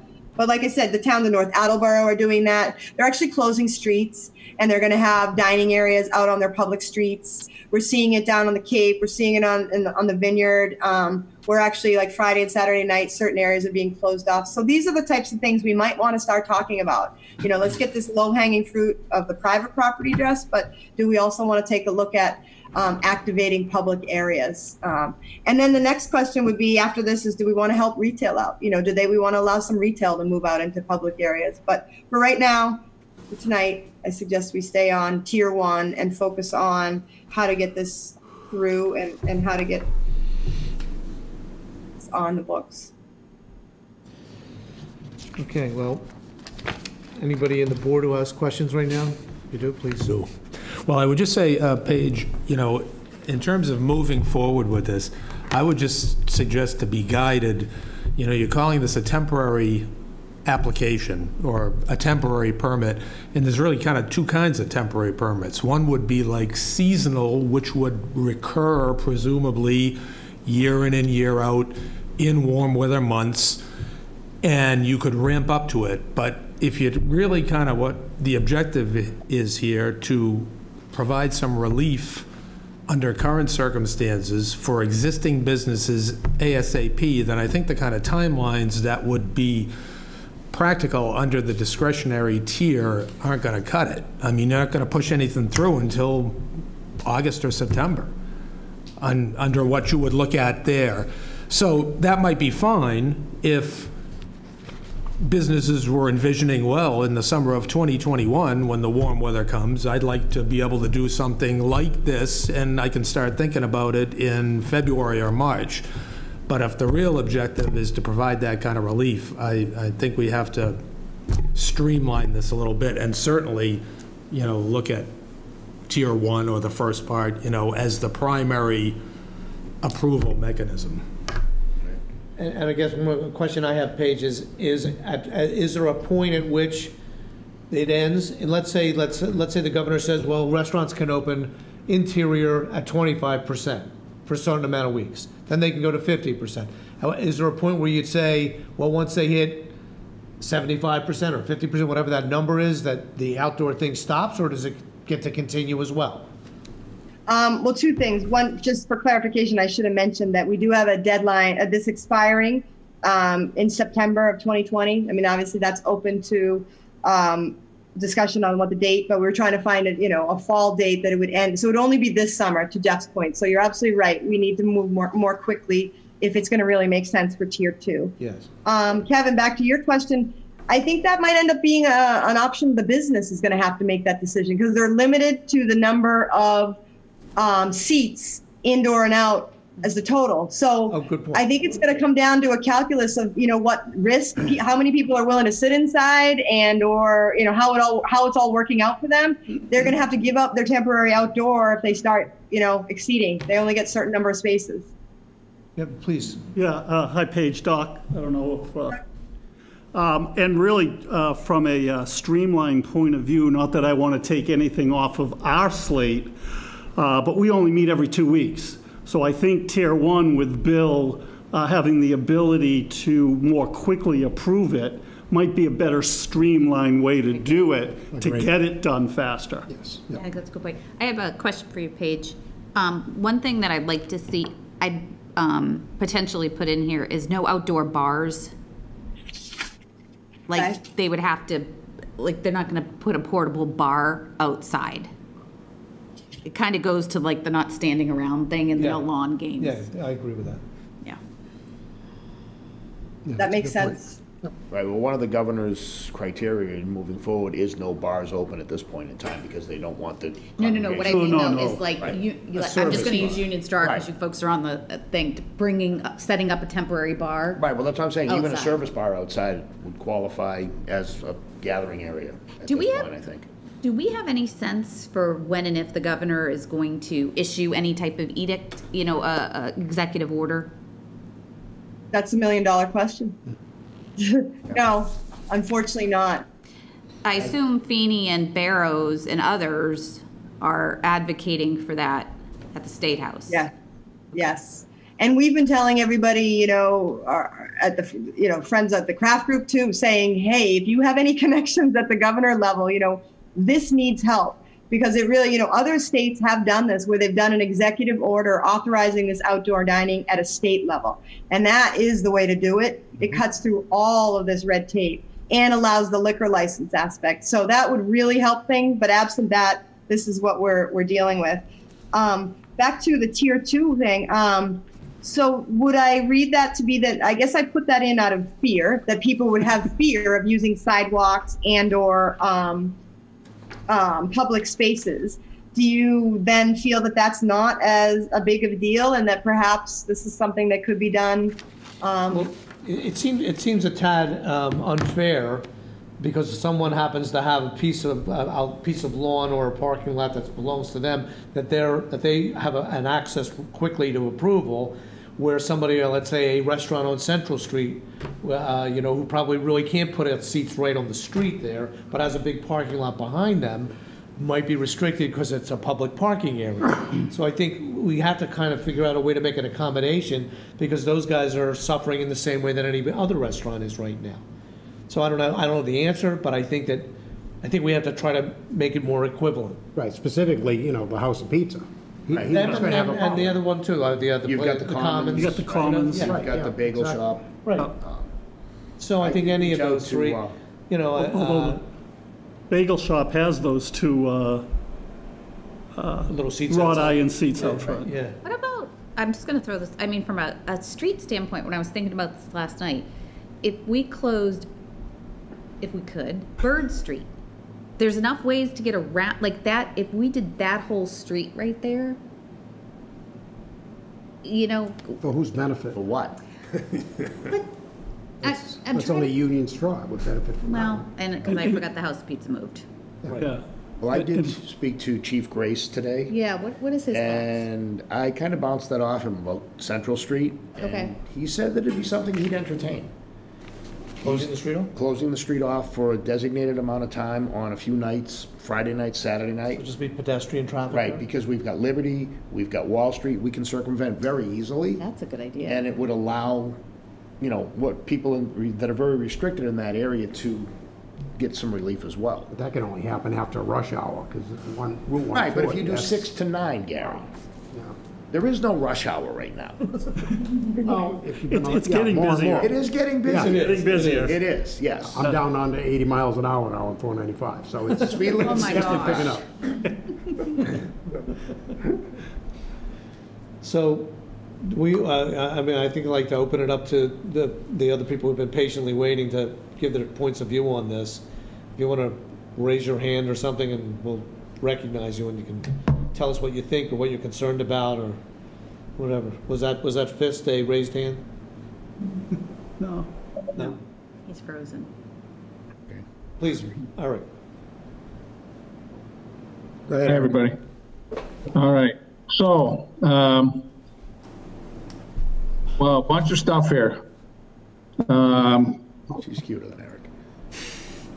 So from the Board of Health point of view, just spitballing here. This is all preliminary. First of all, what Paige is trying to do, what everyone's trying to do here is get ready. So when the governor says go, we don't have to sit in these meetings and try to figure out how we're going to do it. So we're sort of ready to go. What does the town want? What would it look like? What's the Board of Health want? What does the police department want? It's stuff like that, and how would it look like? And I don't know, whenever you put it out there, maybe people will start thinking about, oh, we're talking about this. How would it work at my facility? Somebody, I think it was Kevin, brought up the equity issue. So as soon as you say one place, the pizza place or the bagel place, everybody is going to want in on it. Of course. All going to want approval.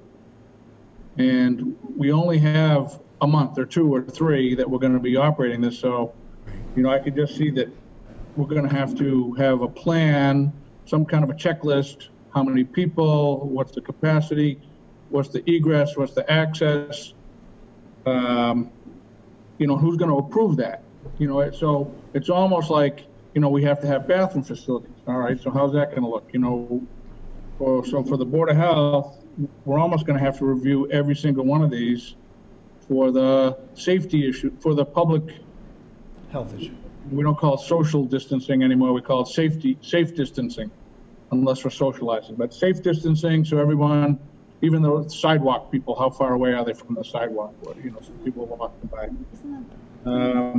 And then we have other issues, and I'm not saying these are insurmountable, but things, you can't have picnic tables. Well, you can't have wooden picnic tables, because you would need to sanitize, and you need to, be able to sterilize and all that stuff. So, and procedures, everyone's big into procedures, and then again, it's nice for us to be able to help out our downtown people. I just foresee that, everybody up at Gillette is going to want, Patriot Place is going to want to do it as well. So there we go into the equity issue, and then it's just going to be large scale. They already have blocked off roads, so they don't need to, they could just set up everywhere. And so it's, but again, everyone's going to want it to be today or tomorrow.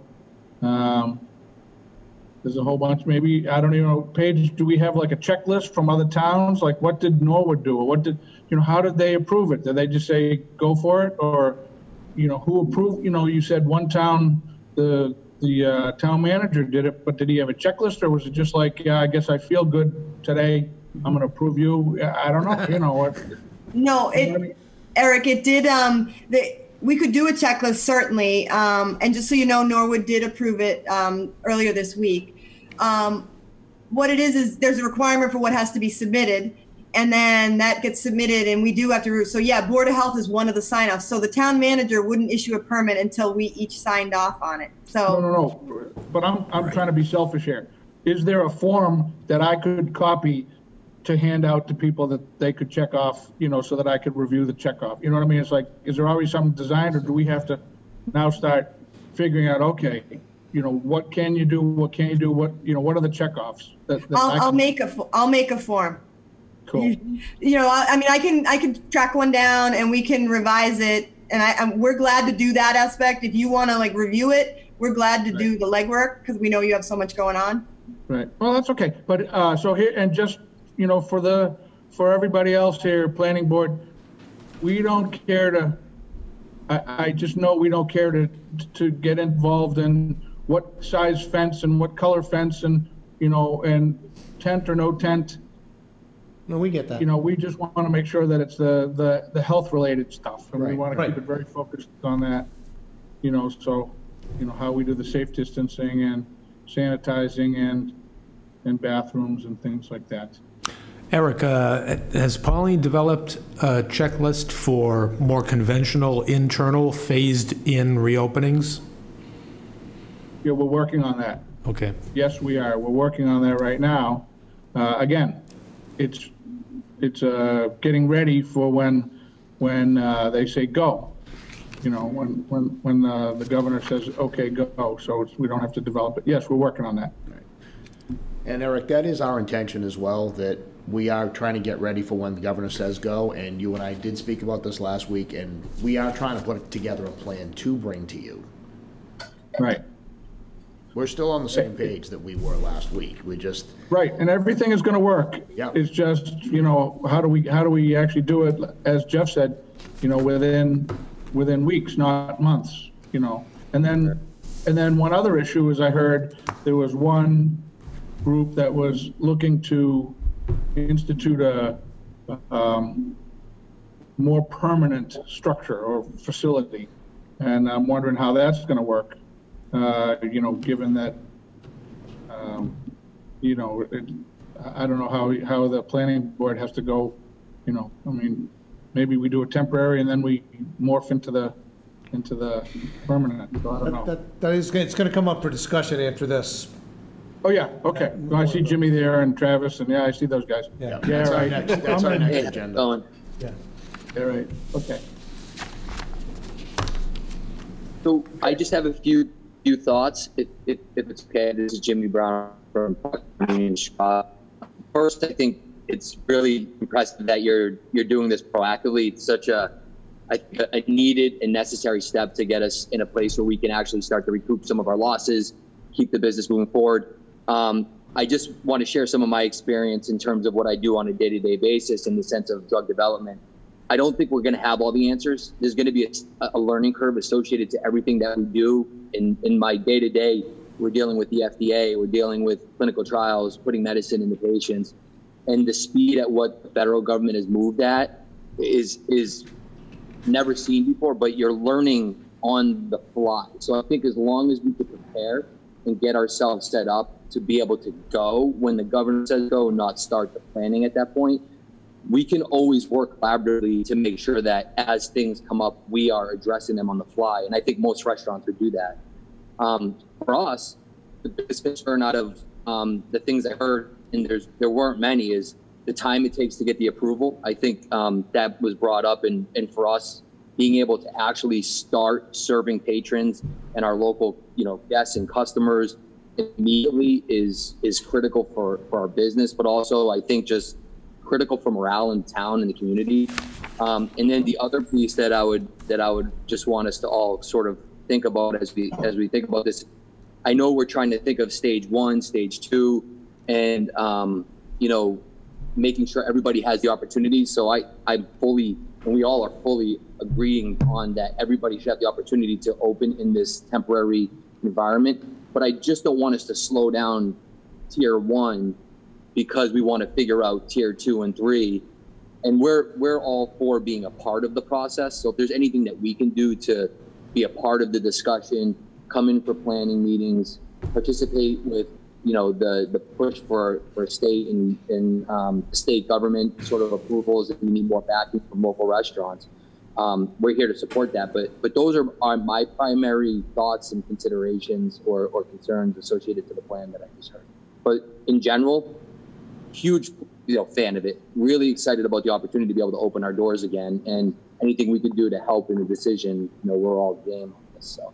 Yeah, just so you understand, when I brought that point up, it wasn't so much to slow down the tier 1 thing. It was more like to drag the tier 2 thing forward, yeah, more quickly. Yeah. So.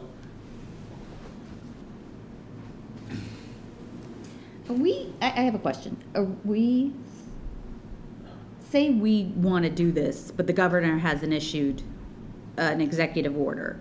What are can we do it or no? The governor has to do something in order for us to be able to do it. I think the governor has to tell all the towns in the Commonwealth, okay, you can now open a salon, you can now open a restaurant. No, I mean the outdoor dining. No, I know, but I'm just saying as a general rule, I mean, I think that, I don't know that he has to, I'm not sure whether he's going to make an executive order about location of the dining. He's going to do it in terms of the number of people, isn't he? And from what I understand, I think it's going to be just blanket on said date. Okay. Restaurant so may resume. If your town decides, okay, we'll allow that to be on an outside basis, as long as we meet the parameter of 25% or 50%, gotcha. Okay. I don't think he's going to care. You don't think they'll follow Rhode Island's lead? Because Rhode Island opened outdoor dining first. Yes, they did. Right. And then they went to indoor. Quickly.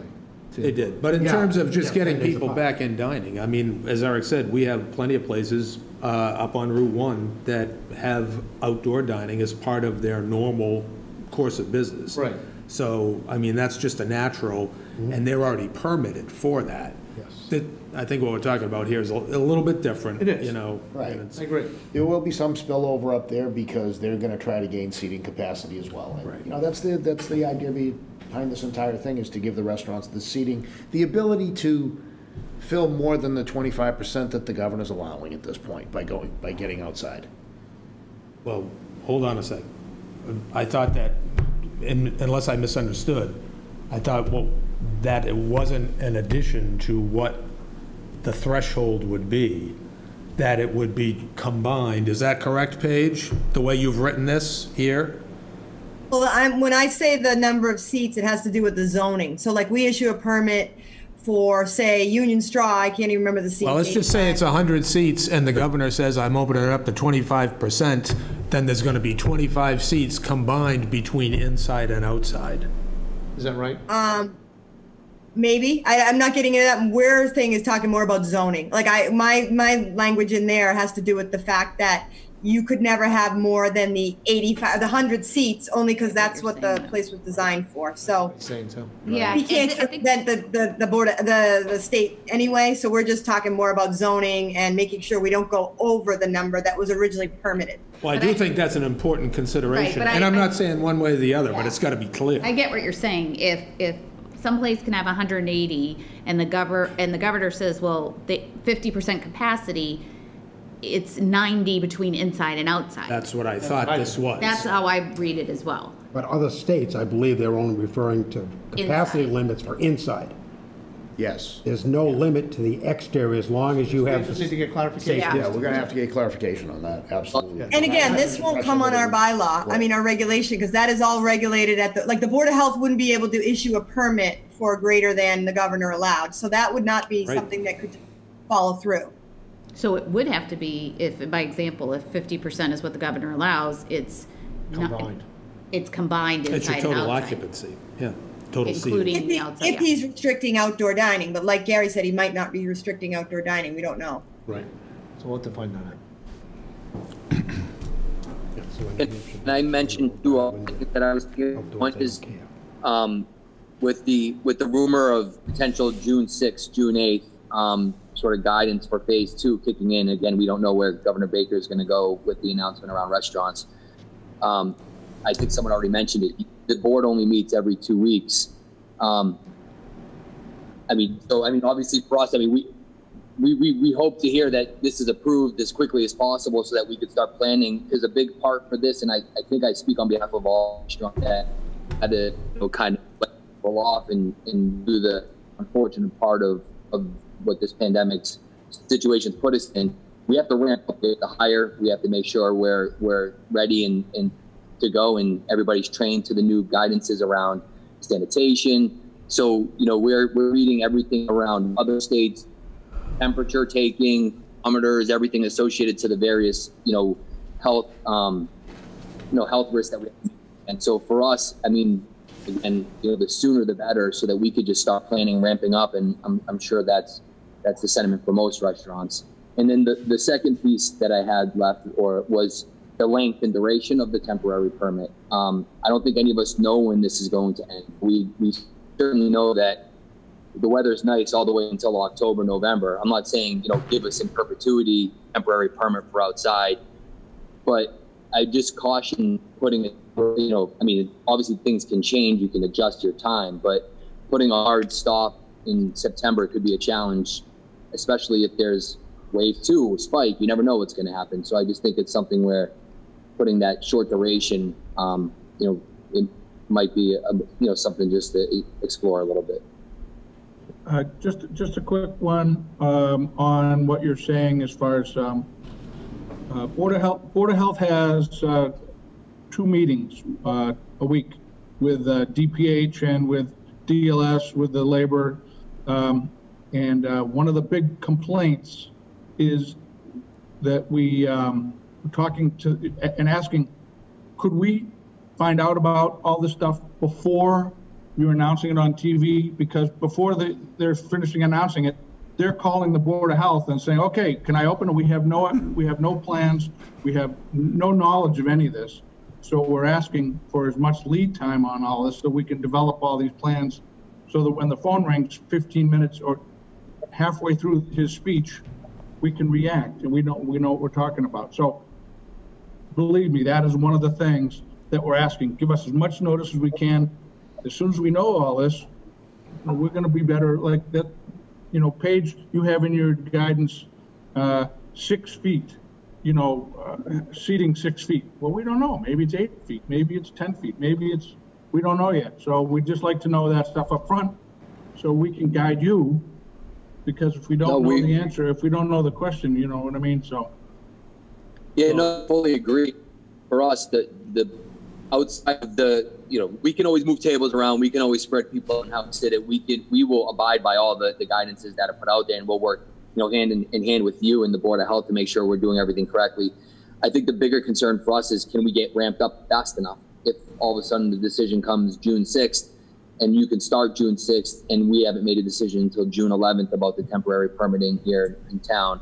So then by then we've already lost however much time it takes to actually build out a site plan, get the materials in, get the heaters, obviously not under a tent. I heard that loud and clear, but it's warm people up. But for us, and I'm not saying there isn't on your end either to try to make the right decision. There's a laundry list about 16 pages long that we need to start ticking off as soon as we know we can start to serve outside once we get the green light. The other piece, though, is we're going to do some stuff at risk in general in terms of the planning activity on our side. That's just us as being good business and proactive business owners. But I mean, the more we have an understanding that this is go through, the more investment we can put into getting ready. And I don't speak for all restaurants, but I think most would feel the same way. No, please, Leah. Thank you. So I know we've been talking about this for a while, so I'll be brief, but I think what we're doing here tonight is really important to try to get ahead of this stuff. It's great how so many groups have kind of come together to come up with this first draft. So thank you, Paige. I think like some of the other topics that have come up tonight, though, we could have 10 meetings and debate a lot of this stuff, probably until November to come up with regulations, but we need to, come up with some rules that will provide for, so we don't have bedlam, but also so that it's easy for restaurants to implement. So, as I think about that approval process, Mr. Arvidon, well, you guys may be meeting twice a week. The Board of Selectmen just met. Tuesday, Planning Board's meeting today. We're not meeting again for 2 weeks. So we need to be able to streamline those approvals as much as we can. And what does next steps look like from here?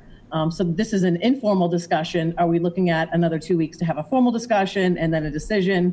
I know this is new to everyone and we may not know the answers, but, Paige, Doc, Kevin, kind of what do you guys think this looks like from here forward, next step? Well, I mean, just speaking personally, I think that if we can get to, to combine some of the things we talked about tonight, like Eric saying, is there a checkoff list? And there's probably has to be multiple checkoff lists so that, or just one master list so that the Board of Health can do their check, Chief Grace can do his check, Fire Department can do their check, and as long as everybody's already licensed for a victualler's license, then if the selectmen are willing to do it, I like Doc's idea. Let Bill give the final sign off and let them go. Kevin, towards that end and towards Leah's question, so would we then consider this document, modified or whatever, administrative in nature? So what would be the enactment process to adopt this? I don't know. Paige, do you think do we need a public hearing for that or what? I'm going to say no. We're winging it here. We watched, Lee and I got only attend some of it, but we watched the Board of Selectmen down in Norwood. They met at 1:30 in the afternoon. What was it, Wednesday or something? We're going to have to move fast. I think that there might need to be extra meetings, even if it's just Zoom meetings where people Zoom in. Perhaps tonight, to Eric's point and Kevin, what you just said, I think something like a checklist can be handled after the fact. That's not something, we're not going to have those answers. I mean, that's one of those things that we're going to have to roll, like Eric said, the 6 foot, 8 foot, 10 foot separation. Yeah. We don't know what the governor's going to come down with.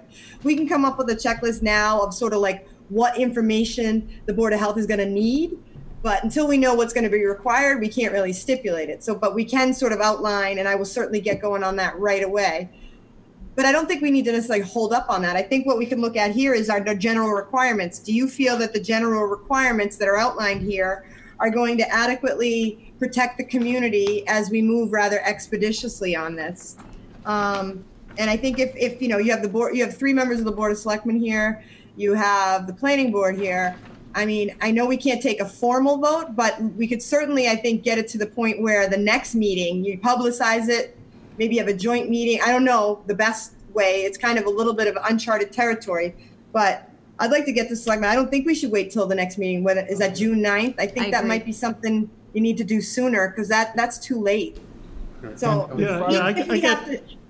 As far as the Board of Health, have to jettison. The Board of Health goes. Board of Health, we don't sleep. We have it set up so we're always we're able to approve stuff as we fly every day. So, you know, we don't need board approval. We got health department, so we're ready to go. And that meeting we watched for Norwood Page, you know, they definitely don't normally meet on a Tuesday after a holiday at 1:30. That was like, it seemed like it was a quick, you know, Zoom meeting. Everything had kind of been buttoned up at that point. They had a couple other things on the agenda to kind of tick off as well. But I think that the Planning Board and the Board of Selectmen will have to be flexible to possibly gather, you know, quickly and out of our normal schedule to just. Yeah, there's 2 points I want to bring up. One, I think when the Governor Baker makes his announcement on the 8th, it's going to be for a date, 4, 5, or a week down the road, sort of like phase 1. Talked about phase 1, but wasn't really implemented for a few days down the road. So I think we'll have a few days anyway to at least grasp what he said. The other thing is we can have emergency meetings, the Board of Selectmen.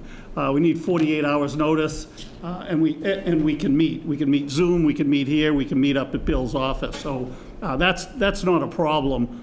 But we might not know a lot until the 8th anyway. But I think this is a guideline. I don't think we have to approve it per se. I think it's a great guideline going forward. Well, Doc, I think it would be helpful. I think this Board of Selectmen probably should adopt it. And, you know, I think even if we had to like take out the tier 2 right now, and with a commitment to get it, you know, addended onto there, you know, within a week or two, so that, because we want to make everything fair. But, you know, if that's something that we think will hold up this approval process for tier 1, I'm suggesting maybe we tonight try to figure out if there's any issues that people have that we should be figuring out how to fix. And if not, let's try to get this in a form where, you know, the selectmen can approve it, even if it were next week, you know, I mean, because this is really just general guidelines. The specifics of hygiene and all layout and everything are really going to come from the state. But I think a lot of these are very basic, you know, talking about business owners signing off and you know, no seating. I mean, these aren't things that are going to really change by what the governor says. So I think these are kind of your basic best management practices, and then the governor's input will sort of be the final rule and go from there. So are you suggesting that we potentially take an informal or get a sense of, does this board endorse it? You mean like a straw poll? Like a straw poll. And then, Right. You know, the thing that scares me is you're not meeting for 2 weeks. So. Well, I just, you said 3 board members. I only saw Leah, but Chris did text me that he's listening in also. Yeah, he's right there. He's right there. He's The bottom.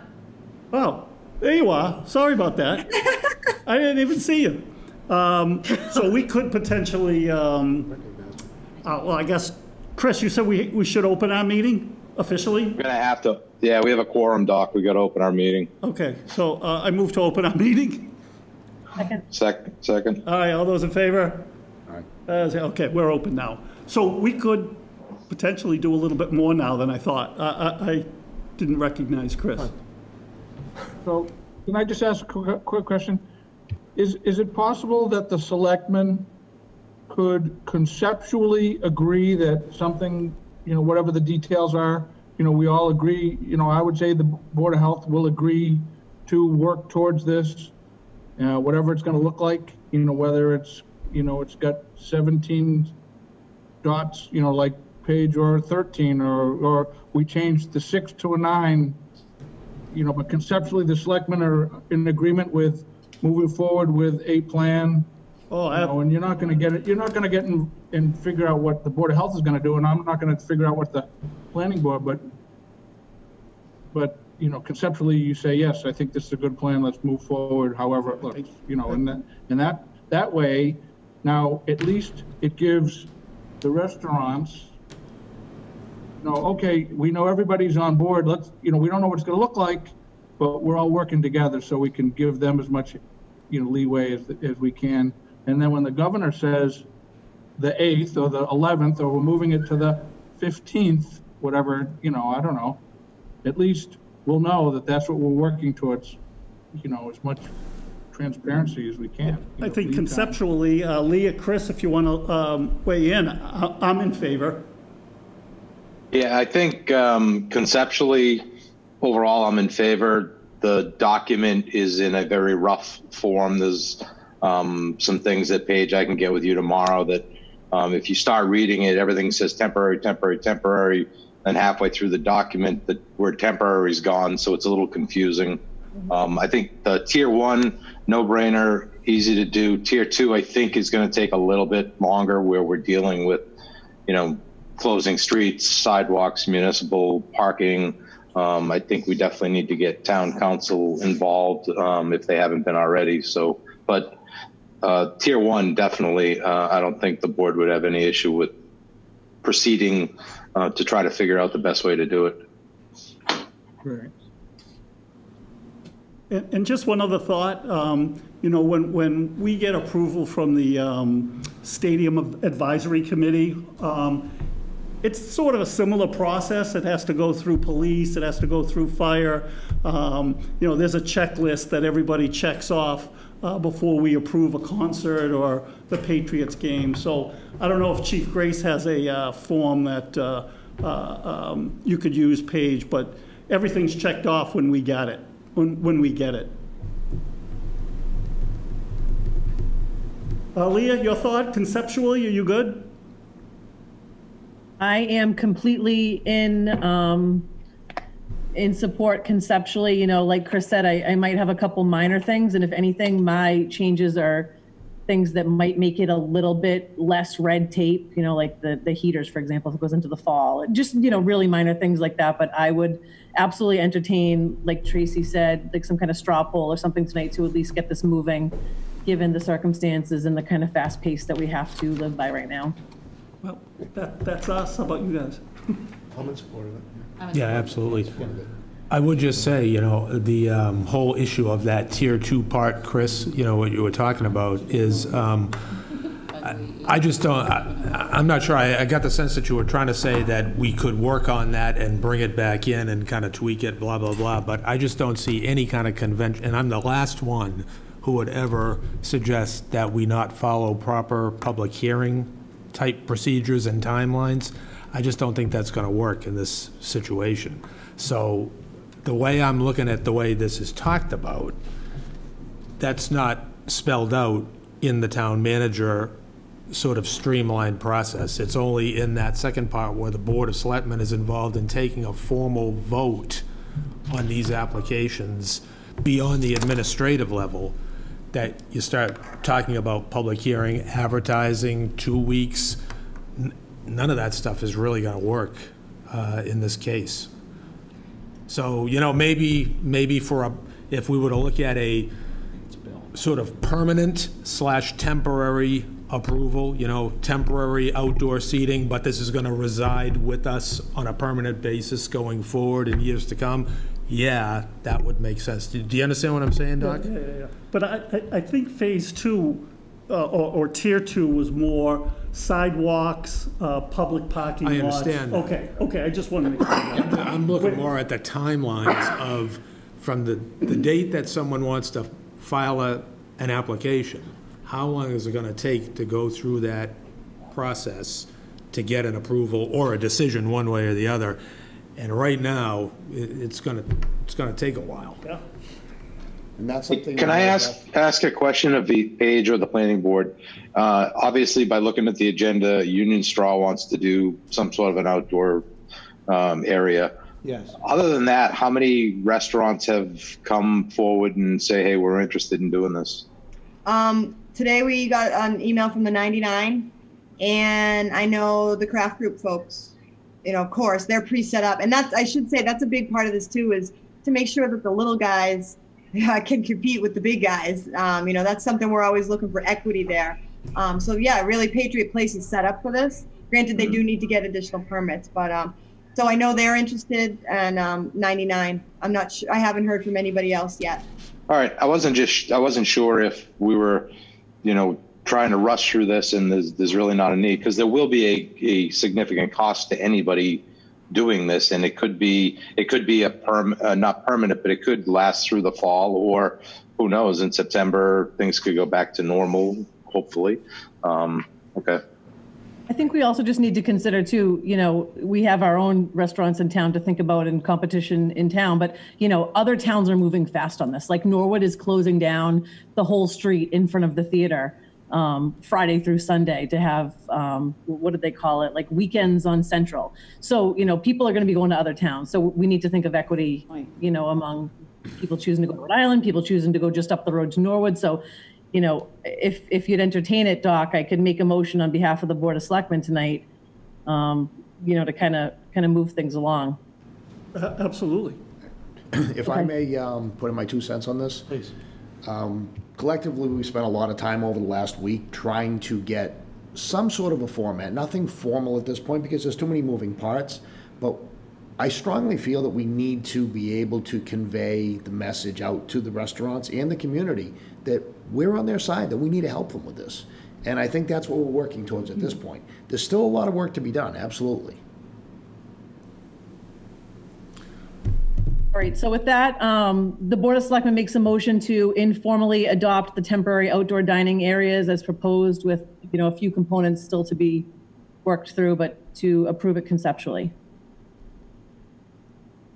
Chris? I get a second? Well, I'll get a second for discussion. All right, Doc seconded. So with what you're saying, Leah, this plan as written with tier 1 and tier 2, or are we going to try to just go with tier 1? I mean, I think that we have to work that out. I don't think that tier 2 works with public hearings and waiting for meetings. And I don't think it's fair to people, like Sam and others that don't have their own private space. So, I think we need to look more at what cities like Norwood and Falmouth and other towns are doing. To maybe have some kind of umbrella that you're allowed to use, the 5 feet of the 10 feet of sidewalk or something. Or I think we have to come up with something that helps those groups. I just don't know what that is yet. So I think tier 1, good to go. I think tier 2 is where we just need a little bit more discussion. Okay. So as far as like a formal vote, I mean, thought we were just kind of taking a straw poll. I think the 3 of us, Doc, you and I, are totally in favor of this, moving it forward to the next level. But I think then, I think the planning board needs to vote officially on, I think, the finished document, because this is not a finished document at all. But I think conceptually everybody's in favor of moving this quickly to the next level. So I don't know if we really need an official vote to adopt this. You don't want to adopt this. Well, but I think to exactly. Ron's point, we want to send an indication to the restaurant owners in town that we're gonna do as much as we can, as quickly as we can, to make this happen. That's within our purview. So I do think an informal type of vote of support. Maybe it's not voting on this official document, because I know there's a lot of tweaking, but that might be the right way to go. Yeah, I can amend my motion to just conceptually support. Move forward to support the temporary outdoor dining area with the details to be, kind of worked out. Maybe next time it comes to us, it's approved by the planning board, and then we're just stamping it like Norwood did in a quick meeting on a random weekday, whenever it's all set to go. All right, so I'll second the motion that you just made. Did one of you guys write that down? I forgot to. Didn't think to. Although it's on Recorded. pre-recorded, so we're good. All right, all those in favor? Aye. Good, all right, so we're good, conceptually. I'll make a motion for the planning board to officially support the concept of outdoor dining with the details to be worked out. Second. Those in favor? Aye. Aye. Opposed? I can't vote. Oh, you can't vote through. That'll change shortly. Switch seats. Mr. Chairman, can I say one thing? Yep. Regarding process, moving forward. So I don't know. I mean, I know you're saying that the planning board needs to approve it before. I mean, it really isn't a clear process. I mean, we could even do something like another joint meeting in like a week where, with the hope, where we get this all refined to the extent it's not going to be final until we see what the governor does. But I'm trying to create something that kind of is final regardless of what the governor does. So that's my goal. But I'm just trying to keep, next week is June 4th. So we're already at June 4th. You know, the Board of Selectmen meet June 9th. I would love to get this on the books before June 9th, you know, preferably sometime next week. So I wonder if we don't go back to the drawing board. I try to submit something early next week, and maybe we try to have another meeting quick, even if it's in the, whenever people can do it, where we try to flesh this out. We advertise it a little more, and we try to get this taken care of next week. Maybe like even June 2nd, like early mid next week. Yeah, and I agree with Leah. I mean, we'll pull ourselves together, you know, to get this moving. We don't have to wait 2 weeks. Paige, I mean, we're looking at maybe Tuesday the 2nd. Do you think you could fine tune the? When we'd have to post by? We'd have to post by Friday. Tomorrow. Hey, tomorrow. You'd have to. I'm not available Tuesday night. That's my only problem.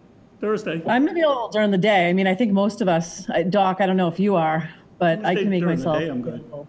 You're not available at all, Paige? Tuesday? Well, no, I'm available Tuesday, but I'm not available from 6 p.m. on. Will you be ready to go if we were to meet Tuesday during the day, in the afternoon? Would you have this ready?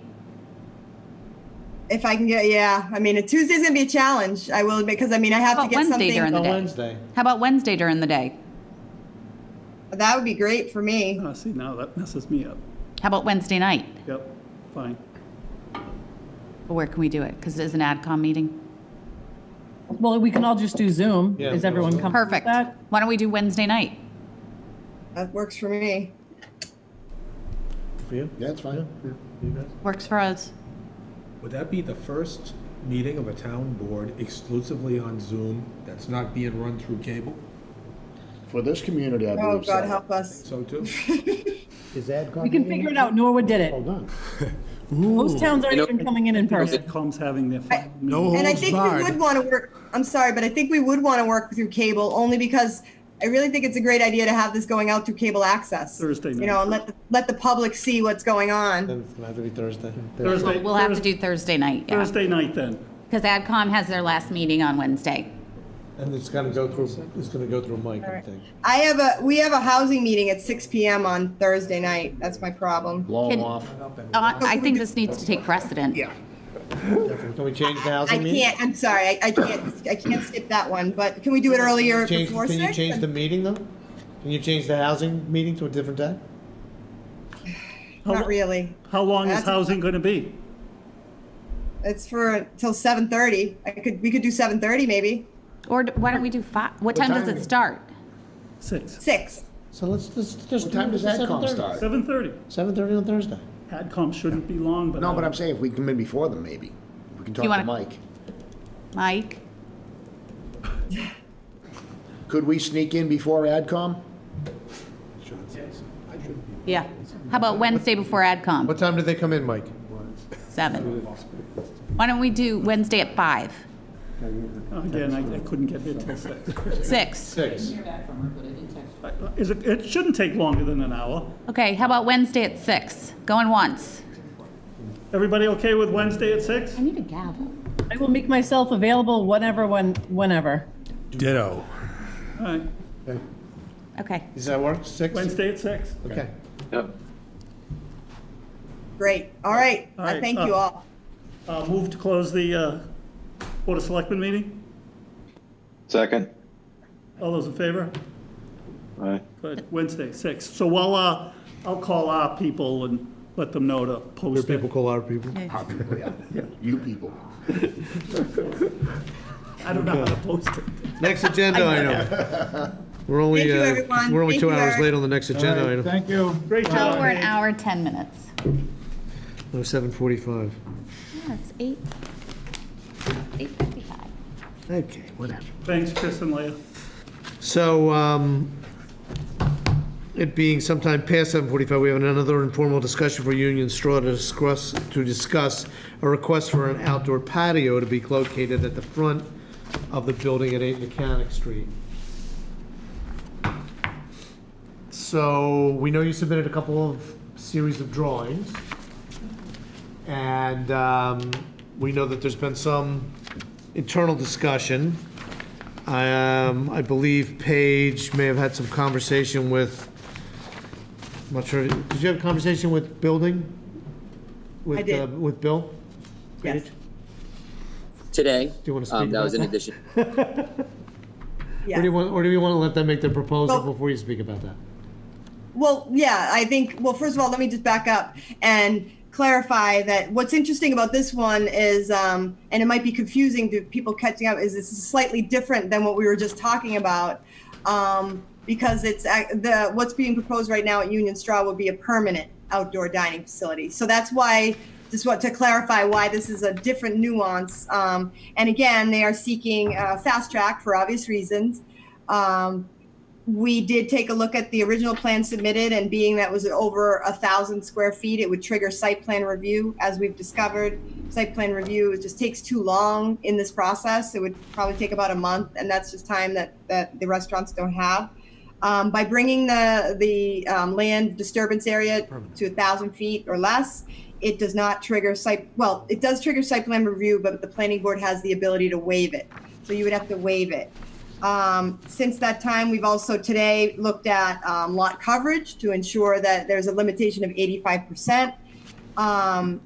The most recent thing that I emailed over to them right before, I feel bad because I keep coming up with new problems, and again, we're trying to avoid problems, but we all know how zoning and regulations work. There was a concern about the grease trap location, and that if you put, impervious surface over that, they weren't so much worried about it being covered, but just that it would have to be cleaned at times and it might be disturbed. But that's something, it sounded from the Board of Health that that's more of an at your own risk. As long as you can access it, it can be addressed. So I'll let the gentleman explain what they're proposing. But yes, we have been looking back and forth of it. It's been submitted to all the departments. It would have to go through Board of Health, obviously. They're kind of their own entity, but generally speaking, it's gotten favorable responses from most of the departments that have commented on it. Excellent. No, thanks so much for that outline, Paige. And thanks everybody for letting us participate and getting us on the agenda so quickly. I'm happy because we're past time for you to just give us a stamp of approval and move on. I'm joking. So in general, the plan specifically around how we were going to reopen as we've been dealing with the situation, it became more and more apparent that outdoor dining and outdoor seating was going to be something that was going to be sort of taken precedent versus indoor in a capacity. We did all the research associated to what was happening down in Texas, South Carolina, as they were opening before any other state, and even as you see Rhode Island, New Hampshire, and other states around us start to open. So for us, we quickly jumped into action around planning ourselves, not obviously starting the activity, developing what the plan would look like, working with our landlord around the plan and making sure that he's comfortable with it. And then also going back to plans where, to your point around the grease trap, at our own risk type of thing, but based on the pavers, based on the discussions we had with the previous building inspector, Riccio, we were on the impression that this was always an option for us to potentially build out there on the front. So we got over the plans as quickly as possible. possible. And one of the things that we got in immediate feedback, and thank you, Paige, for facilitating and working on this, was specifics around the process. So for us, we are going to do and continue to do everything as quickly as possible within the process.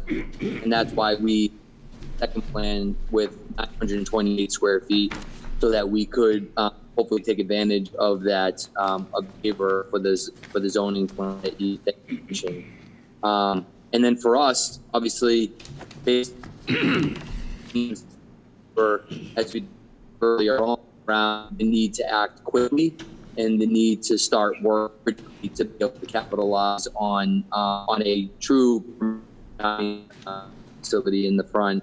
Obviously, while going through the process, answering questions quickly, ensure that we work with you, the building inspector, as well as the board, regularly, that we're meeting all the criteria as we're building this. And I would say we've got a lot of experience in doing this with the town.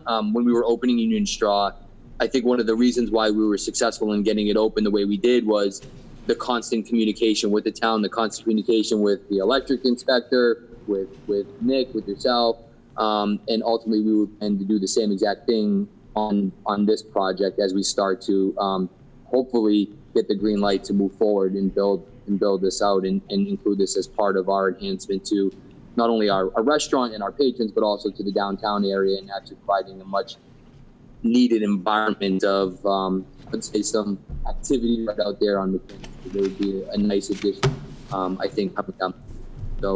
So with that, I'll pause. I don't know if there are additional questions associated to that, but the two asks that we have here tonight, number one is the waiver for the site plan. I don't know what the process is specifically, to be quite honest, but we would love the opportunity to get that waiver. And number two is the approval to start move on this.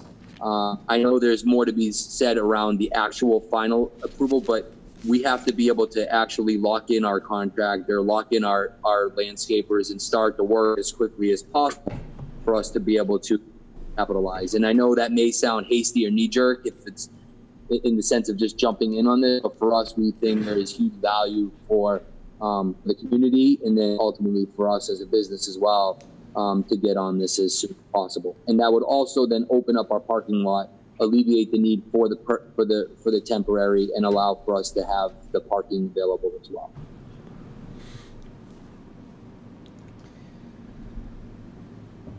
Hey, do you have any comments on any of that?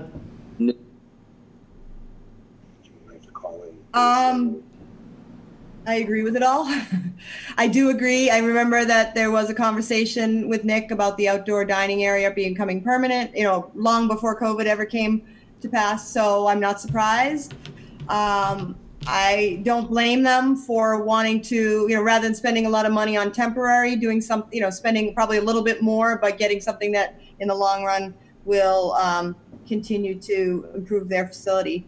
So I don't have a problem with it. I think we can make this work. And much like what we just talked about, it's almost a little bit of a leap of faith in some ways. But I think, trusting our inspectors, and, we know the Board of Health is going to do a good job, and the building department, I think we can get this done well and done quickly if the board is ready to move forward. So do we have a proposal that's going to allow them to do the site plan waiver? I mean,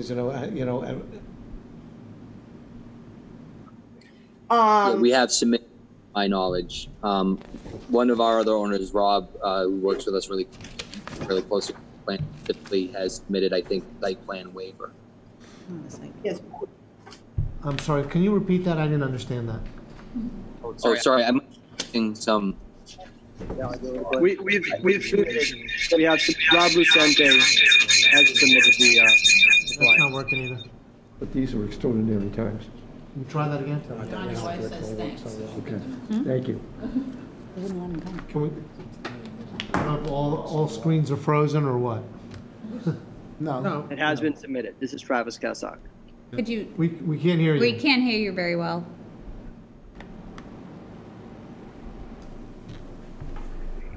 Can you guys hear me? Can I make a Zoom suggestion since I'm on it all day at work? next to the mute button, if you use that arrow, you can do switch to phone audio. And I would suggest the guys from Union Straw, if you can use that arrow and hit switch to phone audio, it will then dial you in. Thank you for the technical assistance. Use Zoom at work. Where have you been all the past 6 weeks? So see your mute button, that's where if you click on that little arrow next to it. Okay now? Better. Better, yeah. You didn't know that? That's why you get the feedback. We can't, We have no, there's no audio on you. we're not hearing you, Jimmy.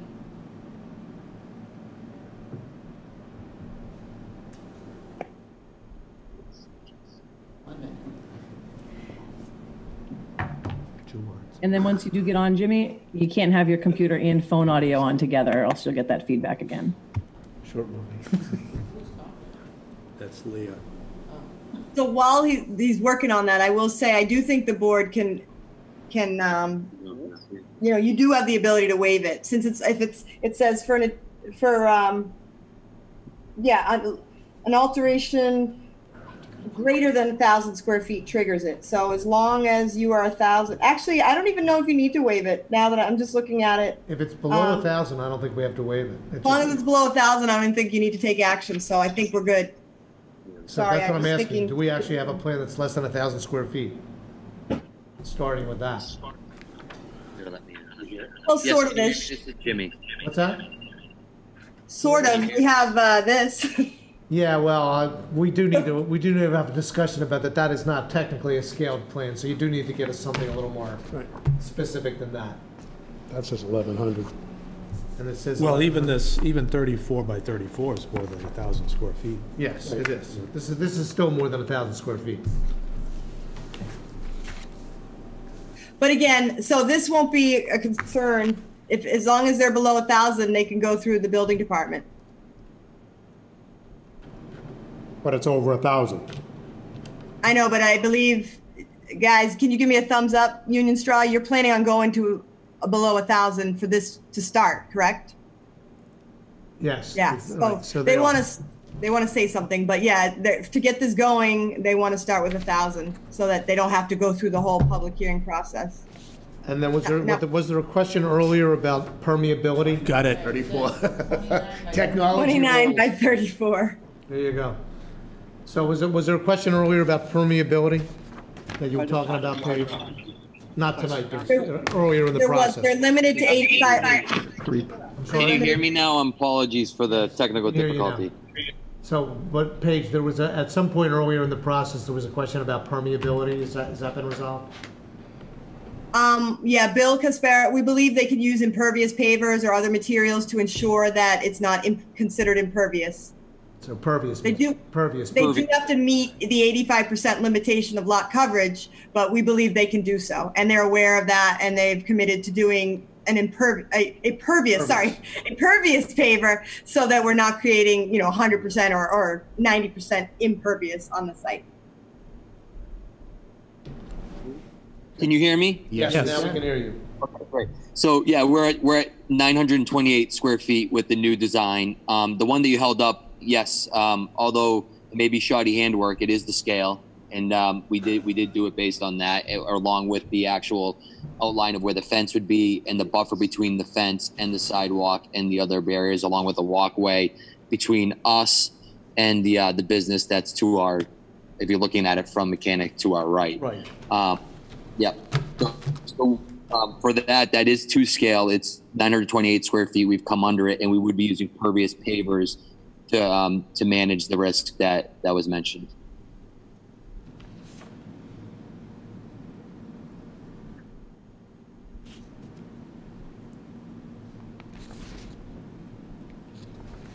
Any questions? So really, this is an administrative application? This is an administrative thing, Yeah. at this point.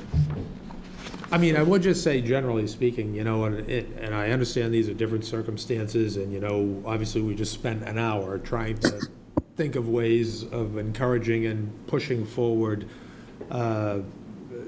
these types of programs at a difficult time. I do think at some point we have to have some standards in terms of what the applications are going to be. And especially, it'd be one thing if it was gonna be one shot, temporary, you know, we're gonna try and ride this thing out, you know, and whatever happens, happens. But something that's gonna be there permanently, I think we gotta have some standards. And I think just from our perspective, and I appreciate that feedback, we truly do. If to do something more within our application, we're here, we'll take the feedback.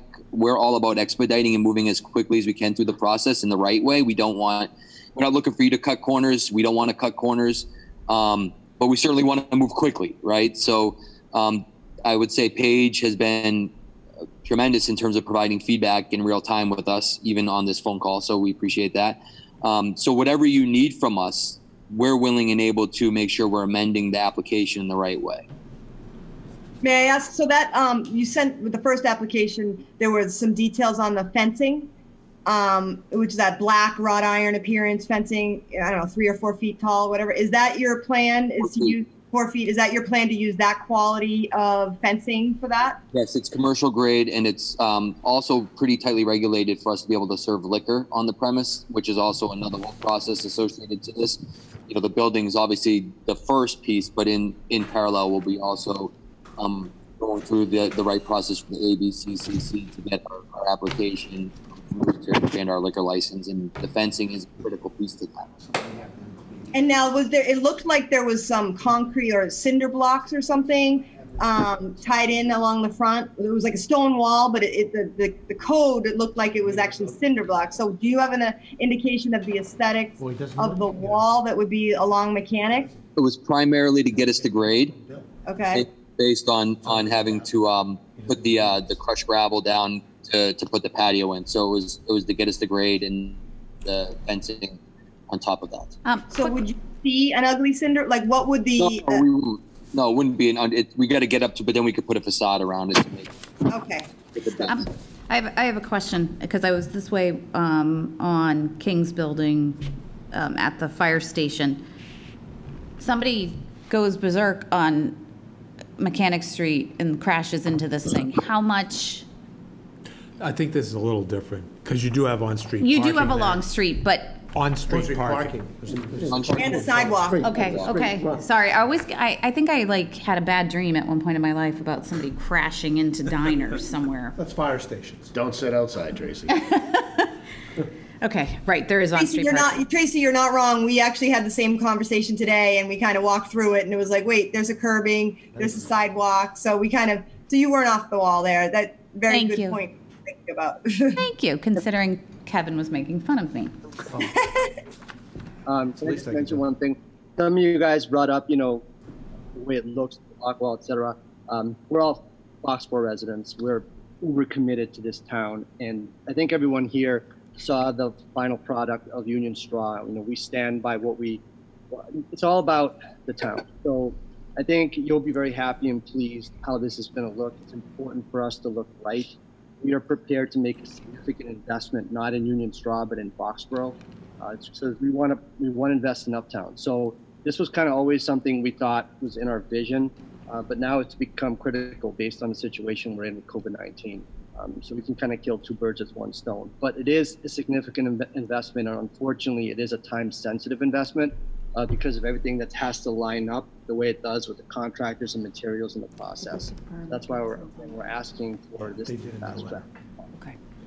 Should we just state that? I think one thing I would add too is with all permits, we always mention lighting, and that is already on your permit for the parking area on the other side. I think the board would, naturally, if there were concerns with lighting, using this out front, and I don't envision that, but that's something that I think the board would say we have the right to go back and revisit that, since there isn't a review process, and I know you guys are good neighbors, but that type of thing that, once it's up and running, we'd have to make sure that those types of things aren't a nuisance.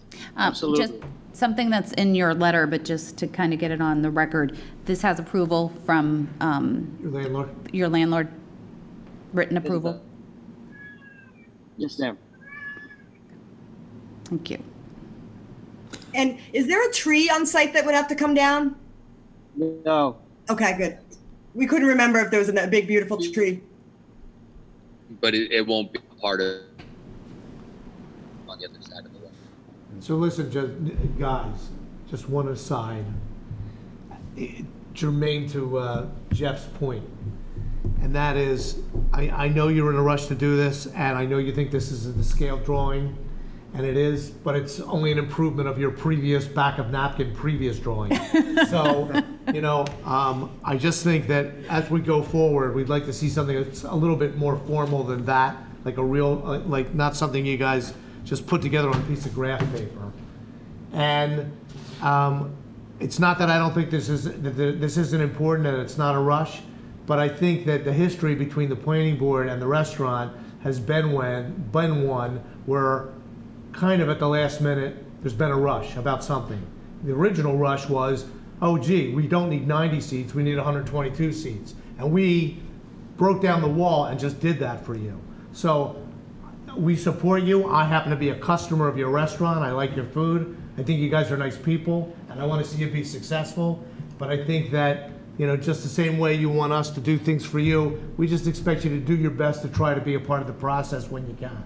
Okay? Yeah, no, fully appreciate the feedback. I think, we won't take the drawing remark as an insult in our penmanship, I assure you that. But in general, for us, we were saying drawing, I will ask.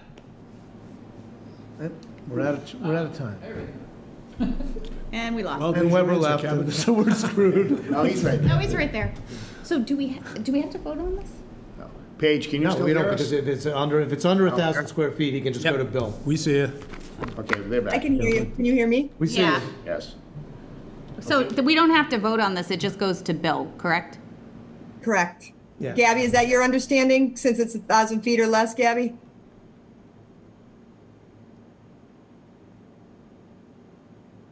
Sorry, I couldn't find the unmute button. I believe that in the past we have voted, the board has voted to waive the site plan requirement. So I think it would be great if you guys would vote on that. I'm only going to vote on that, I have one concern, and I brought it up today as well. Which is? If we're going to be doing a permanent application here, Yeah. and Jeff touched on it as well, we have no guidelines in place whatsoever. I would be more than comfortable in saying proceed with a temporary application, do your permanent plan, but do it on a temporary basis, allow us the time to review and get some structure in place. You're the first guys coming forward, and you're going to be setting the precedent for everybody else behind you. So I think that we need to, a little give and take. We'll give you the authority to do what you need to do, but I would like to do it on a temporary for this point in time until we can get structure. And no, can you hear me okay? You're going in and out.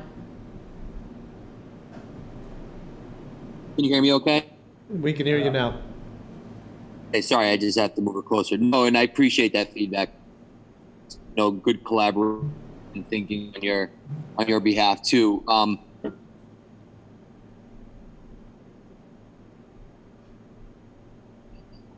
Our parking lot, but obviously we'd be investing further if we were to actually build the permanent one on, get the permanent approval on. So for us, we're all. We're not hearing you. No, we'll keep losing. We're losing you, Jimmy. We basically Here, I have a question for design Ron. and build without any inspections. Can I just chime in? Because I'm just looking at the bylaw, and I just really don't think we need to, because the waivers we've done in the past, there's exemptions under 10.5.4. It says for an addition of less than 1,000 square feet to an existing building, the planning board may waive any or all of these requirements. That might be what we're thinking. But the section prior to that is 10.5.3 applicability, and it says site plan review is required for, and then first is any new building, blah, blah, blah. But number 2 is any alteration of land greater than 1,000 square feet. So I think as long as they're below 1,000 square feet, it does not trigger site plan review in any way. So I'm just Yeah. Paige, I I'm do not agree saying we with need to Paige go now, site plan looking review. at that. No, but I think they can just go to Bill right now and get signed off. They don't need us at all. They don't need us at all. No. I mean, Right or technically, wrong, that's isn't how it- it's written. Kevin, isn't that the call of the zoning enforcement officer to make? Yes. Yeah, that's what I thought. Yeah. Okay. So that's actually. But I Bill- think we've that's given some actually good Bill's call. feedback. I think this is important because we've been able to cover, the fencing. I think even though it's quote unquote exempt. Now, gentlemen, you broke up, and so we don't really know were you ever going to go above 1,000 now? Like, are you going to try to come in on phase 2 and go larger, or are you going to live with the 928? Of 928. Okay. And we won't. Yeah, so I don't think the board needs to take action. I think we just need to, you know, ask them to work and make sure it's consistent with existing approvals, and that the design aesthetic is, you know, an upgrade for Uptown. And I have no doubt that they will do that. Excellent. But it's up to the board. Hold on, we didn't say anything, Jim. Here's the problem. She doesn't get it.